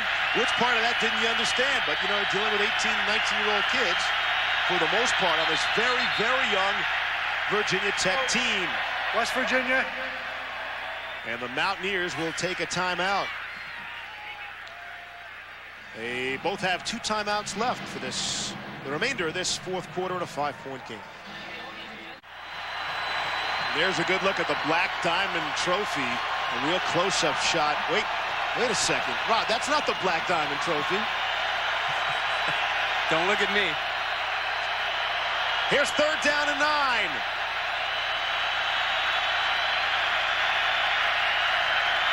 Out of the shotgun, Marshall, quick toss out to the left side, and it's Wilson going to cut it back instead of north and south, east and west, and takes on some people and loses the football, but he fumbles out of bounds at the 40. He was pounded by Vegas Robinson, and it'll go just as a 2-yard gain. The bar has risen here in Blacksburg, and Frank Beamer, they got to 8-0, and then all of a sudden it's gloom and doom. They lost 2 in a row, dropped to 12, and Beamer had told us before the season, he said 8 wins would be a great season for this young team. It's a very difficult schedule. Yeah, well, they got it going early on, and then they hit that stretch where they thought they could continue to pick it up, but it fell apart the last 3 weeks, and we're seeing part of the problem tonight with the missed tackles and sometimes poor play in special teams. The punt away to the 22. Richard Johnson up the sideline, and he's sent flying, and there's a late hit flag. He was bumped out at the 48 and then maybe bumped again after that. Adam Jones, a true freshman, might have been a bit too aggressive. Now, let's make no mistake about this. West Virginia has dominated this game. 261 yards rushing against Virginia Tech. And they're in a position where they could lose this game. After the player was bounds, personal foul on the kicking team, 15-yard penalty, 1st down. And you're just not going to get any break on this when you're near the sidelines. You have to protect the players. And this is late. Flying in very, very late. Ben Collins, who is a linebacker who likes to fly around, and Adam Jones, both of them over there. You can't take shots on the sidelines. It's too dangerous. From Jones, you might be able to accept it a little bit more. Yeah. True freshman. Collins is one of the leaders there, senior, who makes that mistake. I thought Collins was more culpable. He went flying in there, you know, taking the shot when he clearly didn't have to. 1st down and 10. Let's see how badly the penalty hurts. Off play action. Randall steps up and throws and nearly caught and nearly intercepted. Keith Willis was the intended target. Let's see if he's shaken up. He went down in a big way, and he is. Yeah, he ran into James Davis. Davis thought he had a chance to pick it off, and they met simultaneously with the ball. And just keep your eye on Willis over the middle when we take a look at it, but he is down. Now watch the middle of the field. Watch the middle. Willis shows up there. Here comes Davis. Same time. Head goes back. Yep. Davis is reading Randall's eyes, sees it, comes right up. And he didn't even think in terms of making the hit. He was trying to pick off the ball. Here's what it sounded like.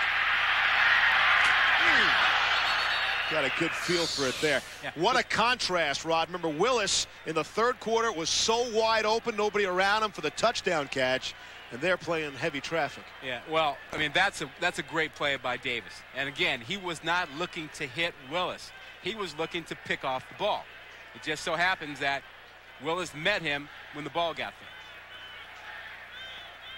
The coaching staff told us about Willis, and we haven't gotten him the ball enough. He's real athletic, as Davis looks on concerned. But Willis is a guy they know they can go to. You may recall Davis got a lot of attention for blocking a couple of kicks last week. He's a guy with almost a 39-inch vertical leap.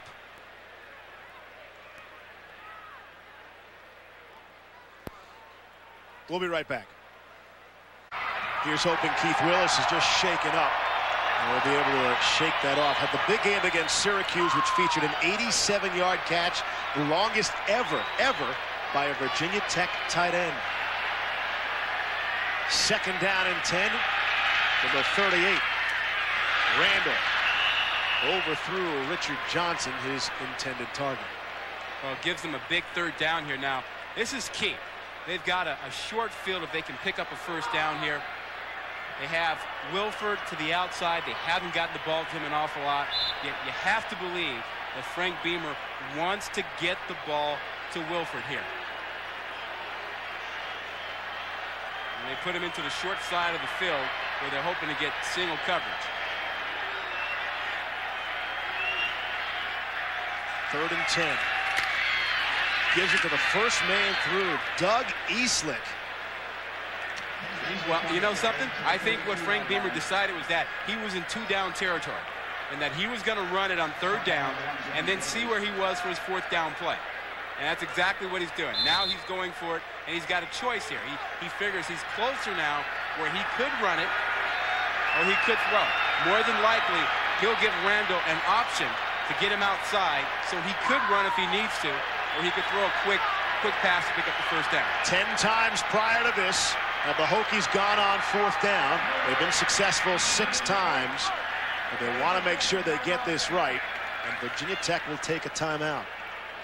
So with 11 minutes to play, the Hokies have 1 timeout left here in the 4th quarter. Well, the Pittsburgh Panthers ended the perfect season of these Hokies of Virginia Tech, and can they do it to Ken Dorsey in Miami tomorrow night, 7:30? College football Thursday night, presented by Circuit City, only on ESPN. And of course, it all starts with quarterbacks. Well, we talked about them earlier and how they both need to play well. That'll be the difference. Rod Rutherford can certainly get it done. He's been hot lately, with Fitzgerald being a big key receiver for him. And you know what Ken Dorsey has done. I mean, he's had so many 4th quarter comeback drives in his career. It's not surprising if he comes up with another one. But that's what they're going to need. You're going to need great play out of your quarterback tomorrow night in that big game. And whichever team doesn't get it, I think, is a team that's going to lose. I let you kind of waver on the whole Heisman thing. Let me ask you right now. Neutral field, Miami, Ohio State. Oh, Miami. Not even close. Not even close in my mind. I don't think it's close. I happen to agree with Coach Godfrey that the Big Ten is not very strong this year. And Miami was strong last year. I think Miami is strong this year. I'd like Miami in a big way. You know, that brings up an interesting point. Right now, you take the Big East over the Big Ten? This season? Yes, I would. I would this year. Right, you never hear that football comparison. I think the Big East is stronger than the Big Ten this year. Big 4th down now. After the timeout, let's see what they talked about. 3 receivers to the right. Randall straight drop and throws, and not even close. Well, he had 3 of them out there, and he threw the ball right between all 3 of them. You know, and I'm a little bit surprised. I thought they would come with something where they got Randall outside, where he had a chance to use his running skills or his arm. But that was a drop back, and I'm not sure that Frank Beamer is crazy with that. He looks like he's a little surprised and not real happy with that call. They turn it over on downs. Before that series, Randall had been 5 for 5 here in the second half.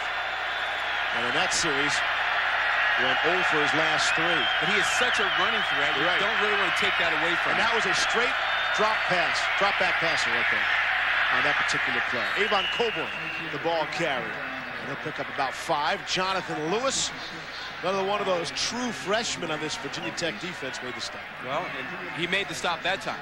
You know, Alex made a point earlier in the show about Virginia Tech and their 2 running backs, Jones and Suggs, and keeping a guy fresh. Well, West Virginia has the same thing. I mean, Coburn has done a lot, but they've got Wilson, who's done a lot. 264 yards rushing already for West Virginia. Only Air Force has better rushing yards per game than the Mountaineers do, and that's certainly saying something. The second best rushing team in the nation. Again, you go back to last season compared to this season for West Virginia, they're averaging 11 more points and 106 more yards rushing per game than last season. 11 more points. That's something. Makes all the difference. And now 3rd down and 3. Yeah, this is their power formation. They've got their fullback in. They tend to go toss. They tend to go isolation with this formation. Off play action. Marshall rolling to his left in trouble. Throws it up for grabs. And he's fortunate. No one on the Virginia Tech side. Well, the sideline, but able to make an interception there. Yeah, and they broke their tendency. They went with something they normally don't do. Tried the element of surprise. It didn't work. They didn't execute the element of surprise. They went away from their tendency, and they tried something new, and it didn't work. Considering the way Virginia Tech went out on that 4th down, they're going to get pretty good field position there. Could have been a lot worse. Hardly any time taken off the clock as Todd James boots it away. Line drive kick hits at the 30. And it'll be down at the 27-yard line. Adam Jones was there. It's a 33-yard punt. Well, it's starting to get kind of dicey for Virginia Tech. I mean, they need to be consistent about something. I think they got to get Randall a little bit more involved. Get him out on the perimeter a little bit more. They got to get Wilford involved. He hasn't caught anything in a while. They got to get those 2 guys going in order to get it happening for their offense. So Virginia Tech will take over. Again, have just 1 timeout left. 9:38 to play here in the 4th. They find themselves on the verge of losing a potential 3rd consecutive game, 2 of which would be at home. And that pass, a little too hot for Terrell Parham from Brian Randall. Let's go down to the field, and here's Alex. Steve, Keith Willis is out for the rest of the game with a head injury. As the trainer was checking him, he had blood in his mouth from taking such a hard hit. Stephen Rod, Virginia Tech can ill afford to lose another player. Alex is right about that, and that's going to put even more emphasis on using Wilford to the outside and also trying to get Randall outside of the pocket a little bit. And you wonder about the running game without Willis in there to block. That might hurt them some. Out of the eye. Randall straight drop. Good pass protection. Now on the run. Trying to cut it back. He's got a pretty good setup here to turn the corner, but he can't. He's dropped to the 32. Brian King, who's been one of the better Mountaineer defenders tonight, came up to make the play. If Brian King does not make that tackle, he's off to the races. Randall is off to the races. I mean, watch the way he buys time here. This is a little bit like the old Michael Vick. You know, run around, get a little thing going there, come on back. Now watch Brian King. Right there. Without that tackle, that's 6 points. Wound up running some 30 yards when you look all at it to gain just 5. And again, Brian King had a strong game, able to make that stop. 3rd down and 5. Virginia Tech in desperate need of a drive and a big play. Cross the middle, caught, incomplete. Lee Suggs hangs on, 1st down yardage. Ben Collins brought him down.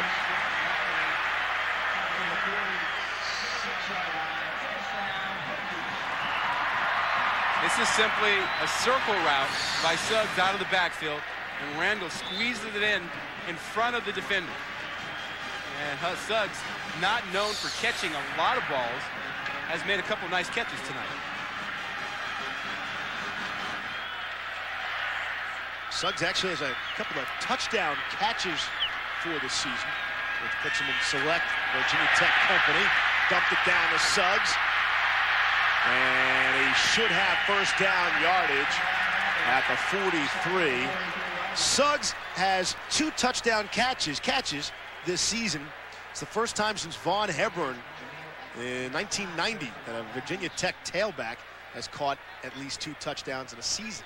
Well, Kevin Jones is back on the field now, replacing Suggs, and Jones has not been right tonight. I mean, I don't think he's been as effective as they hoped he would be tonight. And I think that hamstring, that injury, hasn't allowed him to be himself. But he's in there now in a key situation, and they're going to need something out of him. He was so important last year when Suggs went down for the season. Handoff. Here's a run by Jones. And it looked like he slipped on his cut. He might be giving the official a hard time there, Rod. That the official had gotten in his way. And the official, gain of 8. He's part of the field. He's part of the field. So can't get too upset with him. I think he's annoyed at the official. Yeah, but you know, he's part of the field. He's trying to cut to get around him, but he is part of the field. That's just part of the deal. The official get a piece of him there, right? He might have gotten a piece of the ankle there. Good stop by him, huh? But, you know, that's just part of the deal. I mean, the guy is there. You can't get upset with the official if he's in your way. Tell him to move beforehand. You can't do it in the middle of the play. First down and 10. 4 to snap it. And they just get it off. Randall takes the hit as he throws middle of the field. Had a man. It was Wilford who had a step. And Randall will pick himself up off the turf. Got hit pretty good by Angel Estrada, who belted him earlier. Estrada came on the blitz. He needed one more step. He needed one more half second because he had his man Wilford out there, but he threw it too soon. He just couldn't wait a little bit longer because Estrada put the pressure on him, and that's how pass rush complements pass defense. Second down and 10. Line up in the eye. Really had him jumping offside. Randall on the option, pitch to Jones. Turns the corner and finds himself all alone. He stepped out of bounds as he walks into the end zone. Stepped out at the 21. It's a gain of 15. Looked like Jamil Adai was able to push him out, but I think Jones was surprised he found himself all alone on the sideline. Yeah, I think you're right. And I don't think Jones is 100%.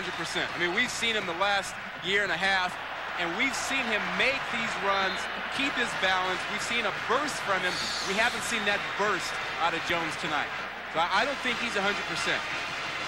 Last season, as a true freshman, he was the Big East Rookie of the Year. Had his big game this season against Marshall, 171 yards rushing on 24 carries with 3 touchdowns. With Suggs in the game, West Virginia will take a timeout. Each team has one left for the final 6:51 of regulation time. It is the stone that they touch out of the Virginia Tech locker room heading onto the field. You need a little bit of that excellence right now as they're trying to get back on top in this ballgame. 21-16, West Virginia. Virginia Tech with a first down on the 21-yard line. And it is once again the I formation, and Wilford out to the left with single coverage. It's Doug Eastlick, the fullback, inside. This is the point in the game where you start wondering and thinking about, okay, do you have a special play? You have a play that you save for this situation, Steve, that would make a difference. A play where you got him inside the red zone that you know is a gotcha or a matchup that you want that'll work for you. Second down and 5 upcoming. Pivotal point of the game. Pivotal part of the football field. Handoff to Suggs. He is inside the 10. It's a gain of 7. That is nice. It's been a quiet half for Suggs, but they haven't had the opportunities. Well, he and Jones have not been quiet on this drive. You're right, they didn't have the opportunities before, but this drive, they both have made runs. That run right there was really nice. Nice use of his feet, shifting, dancing in and out of holes, not giving anybody a big shot at him, picking up the first down. First and goal, just inside the 10. Send the man in motion, Parham, and they're handing it off up the middle, and down to a 1-yard line goes Lee Suggs. 5:45 to play in the fourth quarter in a 5-point game. 12th ranked Virginia Tech on their home field, looking to still be a major player in the national rankings after starting the season 8-0. West Virginia, maybe the feel-good story of the college football season, not feeling so good right about now. Second and goal. from the 1. Suggs trying to bang through. Did he get there? Waiting for the signal. And I think they're going to say he's short. Inside the 1-yard line. His second effort almost got him in there. I mean, he was hit initially, but he's so powerful that Adam Lenore couldn't get him on the first try, but held on and took him down just before he got in there. Suggs has 71 yards rushing. He needed 61 to pass Eddie Hunter, 6th all-time on the Virginia Tech rushing list. But he'll worry about that after the game. Here's 3rd and goal. Inside the 1. Everybody packed in tight. And the quarterback trying to keep it, Randall. He didn't get there. And didn't get there. He did not get there. And I would say if it's 4-down territory around the 30 or 35, you could say the same thing here, Rod. But Lee Corso's going crazy because Lee Corso tells you down here, use your fullback. And they've got a big one in Easley, a good one. He's had great blocks all night. Instead of letting your quarterback sneak it in there, give it to Suggs. Put your fullback in there and let him go. And I think Lee's right about that thing when you get in the red zone down here and you've got that kind of a backfield. Hey, let's give credit to Kelvin DuBose, who made the big stop of the nose tackle on Randall. This might be the ball game and the balance right here. 4th and goal. Inside the 1. Handoff. Suggs didn't get there. Denied. Grant Wiley coming down at the line of scrimmage. Wow. They crashed from the outside, and they got good penetration up front. 3 cracks at it from inside the 1, and this West Virginia defense stands tall and proud. Yeah, this 3-5-3. Watch him come hard off the corner. And what about the effort of Grant Wiley? He just leaps over the top. They're crashing the outside, but look at him. He just leaps over the top, makes the play. I mean, that is a big-time play. It was a pretty quiet first half for Wiley. We pointed that out. He got the interception on the 2-point conversion, and maybe the biggest defensive play of the season right there for West Virginia. Let's see how the rest of it shakes out now. Mountaineers will take over on offense. And West Virginia will spend their final timeout. But how huge was that play? And how incredible was that? Terrific college goal line stand right there. Phenomenal. Rich Rodriguez got a smile on his face for the time being. Don't miss the finish of this one. There's Grant Wiley. Last year against these Hokies, he had a huge game with 14 tackles, had an interception, and broke up a pass. The 3-year starter, the junior, making a huge play there, Rod. You talk about laying out. I mean, you talk about the extra effort. You just don't find guys on the goal line who can jump over the offensive lineman and then make a tackle on a guy like Suggs, who's a great back. I mean, that's tremendous. Getting loud in that end zone, making it hard for Rasheed Marshall and his teammates to get the play off, and let's see. Handoff up the middle, trying to get any kind of running room. Avon Coburn squeezes through maybe a yard on the play, and the clock will tick away. Well, if you're Virginia Tech, you want to make something happen. If you can get a safety, get within 3 points, get the ball back, then you're only within a field goal. You don't have to get a touchdown. You're down by 5. Looks like there is an injured player down. Might be Ken Sandor, the right guard for West Virginia. While he's attended to. Rod, take us down on the field. What's it like, a goal line stand in terms of emotion? You've been on both sides of that. Well, absolutely. You're talking about defensively getting penetration. If you make a 3rd down play, as they did at West Virginia, you get a little bit stoked up. And you tell each other, hey, one play, we can do this. Linemen, make a new line of scrimmage. Dig deep. Get them back another yard, and we'll make the play, linebackers and secondary.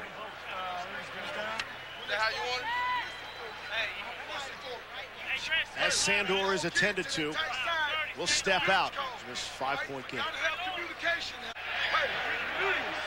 We are back in Blacksburg with 3:38 to play here in the 4th.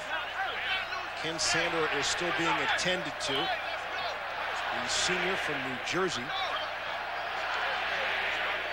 And there is Grant Wiley. He's made a couple of big plays in the second half. Well, big-time players make big plays in big games, and at the right time. Fourth quarter, Grant Wiley picks off the two-point conversion. And then he comes back on this 4th and goal line stand, leaps over the offensive line, and takes down one of the best running backs in the country.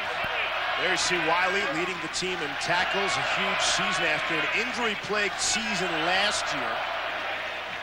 In his rookie season, he was the Big East Rookie of the Year back in 2000. We'd like to thank the men and women who formed the United States Air Forces in Europe, watching this telecast on the American Forces Network, including Army and Air Force Exchange Service employees who provide great customer service to our military members and their families at Aviano Air Base, Italy. Thanks for all you do and for doing it with a smile on your face.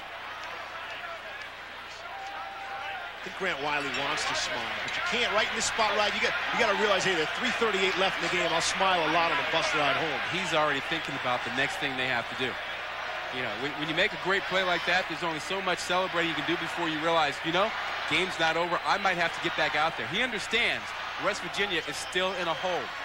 The ball inside their 5-yard line. They got to get it out of there. He knows they're going to have to get out there on defense for West Virginia and try and make another stop.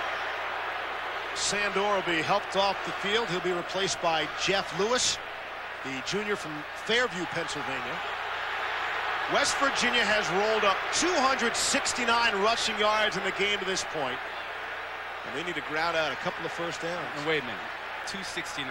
Yeah. That is just not what you expect to hear. I glossed over that, you mean? Yeah, I mean, Virginia Tech's playing defense. Rod, West Virginia is the second best rushing team in the country. So still, this is Virginia Tech. They have a history of shutting down teams that can run. Not tonight. History, not the present. Nope. Here's 2nd down and 9, and they're making some noise here at Lane Stadium. 2nd and 9 from barely the 2.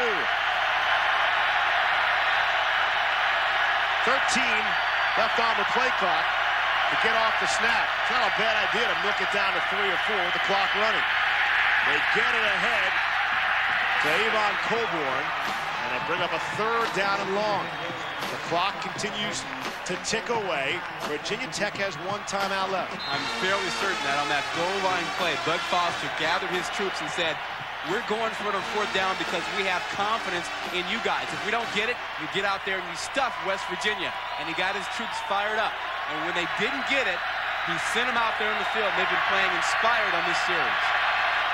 West Virginia playing without Mikael Henderson, one of their outstanding wide receivers. And other guys are picking up the slack around him.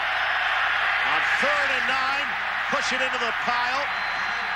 It's Coburn again, and Frank Beamer wants to use that timeout and conserve as much time as possible. That's his last one, I believe, isn't it? It is. He has taken it. And they'll be forced to punt it away, and then you talk about a safety here, Rod, taking the safety? Well, I don't know about that. There's so much time on the clock. You give him a safety here, you're going to give him good field position, you're going to be in trouble. Okay. You got to kick the ball away. Coming up, as soon as we are through the Owens Corning preseason NIT, Xavier and Stanford. And part of the interruption with Kornheiser and Wilbon, that terrific show, will air at 2 a.m. Eastern, 11 Pacific, here on ESPN2. Remember earlier in the game, little Beamer ball, blocking punts and kicks and things like that. Ernest Wilford, the wide receiver, coming right up the middle untouched for the block on Mark Fazzolari. Yeah, and Jimmy Williams getting in there almost with a chance to pick it up. They will have Williams and they will have Wilford. Here you see Williams, 19. Great athlete, 2nd best athlete on the Virginia Tech team. About 6'3.5", 6'4", can leap and is quick. He and Wilford will be the tag team guys coming after this one. And if you're West Virginia, all you want to do is get the ball out of there. 4th down and 8. Fazzolari has his feet on the end of the end zone goal line. And he's going to take the safety. He'll step out and take the safety. Wow. Now, of course, I understand what you were saying, Rod. Makes it a 3-point game. You're going to get good field position. Of course, the way Virginia Tech blocks kicks, punts specifically, you're talking about giving up a touchdown. Yes, but you know, they weren't coming that time either. They were in a punt return safe. They didn't come after it. They were going to try and get the return out of it. Now, it doesn't take a touchdown to get you into overtime. Doesn't take touchdown. I mean, touchdown will beat you, obviously, but before, a field goal would not have hurt them if they'd kicked it away. And, of course, you think about Virginia Tech and field goals and the kicking woes of Carter Worley. As you look at him, and that's exactly what he's thinking about. Had a couple of chances to win at Syracuse in overtime. Missed a couple of field goals. We showed it to you earlier. And Virginia Tech has not lost 3 games in a row in a long time, 1997. And you have to go back even earlier. The last time they lost 3 straight in the regular season, that was 1992. That is also the last time West Virginia won here in Blacksburg. They beat the Hokies 16-7. Okay. 2.5 to play, no timeouts. Exactly. No timeouts, and they burned a timeout on that 4th down when they could have saved it. Now they're going to get good field position. They have a young quarterback. They'll have 2.5 minutes thereabout to try and get in position for a field goal. This is getting good. You like it, huh? It's pretty interesting. It's bad. This Wednesday night football might have something here. Todd James will kick it away. Ball on the tee at the 20. And Lee Suggs is back deep. It's a short kick that will go out of bounds. And that's the reason for the flag. And that will give very good field position to Virginia Tech.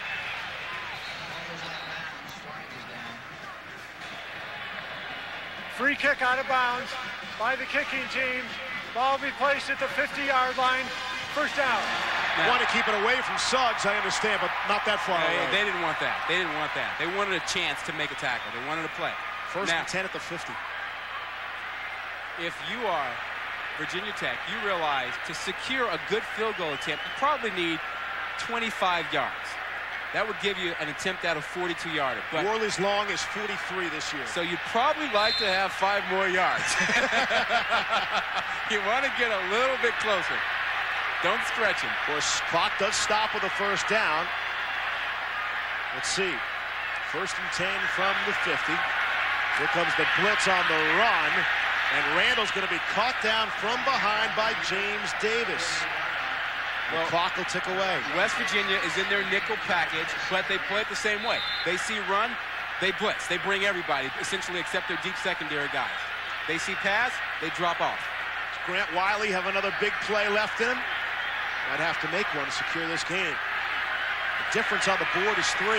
Here's Randall. Plenty of protection. Throws across the middle and completes. And he's shy of the first down marker, Sean Witten. And the clock will continue to tick. Yeah. It's an 8-yard gain. Well, and they got to get to the line of scrimmage and run a 3rd down play, a short yardage play. They have no timeouts. Neither team can stop the clock. 3rd and 1. And the quarterback, Randall, will keep it and have the first down, and that will stop the clock for the time being. It'll stop the clock. Once they are lined up and ready to go, the clock will start once again.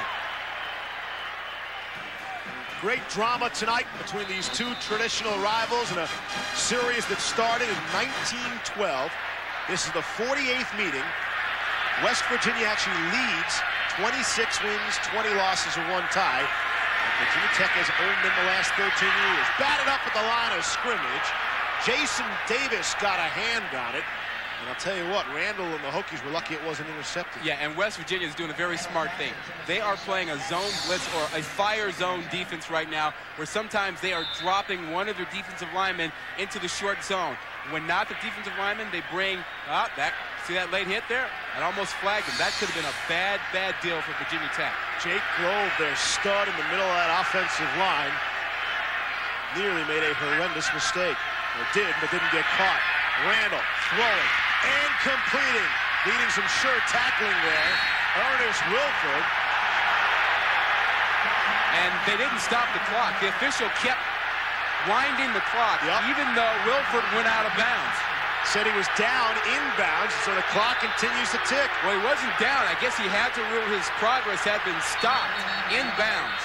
and he also lost his shoe, so one of their best players is not on the field. And now the clock is stopped. Like something was thrown on the field. Or was that the sneaker? 3rd and 1. Now they wind the clock. Well, they need another 11 yards for a good attempt at a field goal. You got to get down to around the 20. Here's Randall throwing, completing, 1st down. That'll stop the clock. Able to hit Chris Shreve. How's that for a time to get your first catch of the game? Well, he was only in there because Wilford lost his shoe, and Shreve ran on the field to replace him. Now they stop it.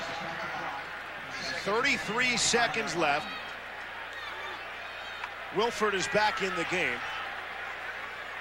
And there a look at Carter Worley. He's already connected tonight. He's 1 for 1 tonight.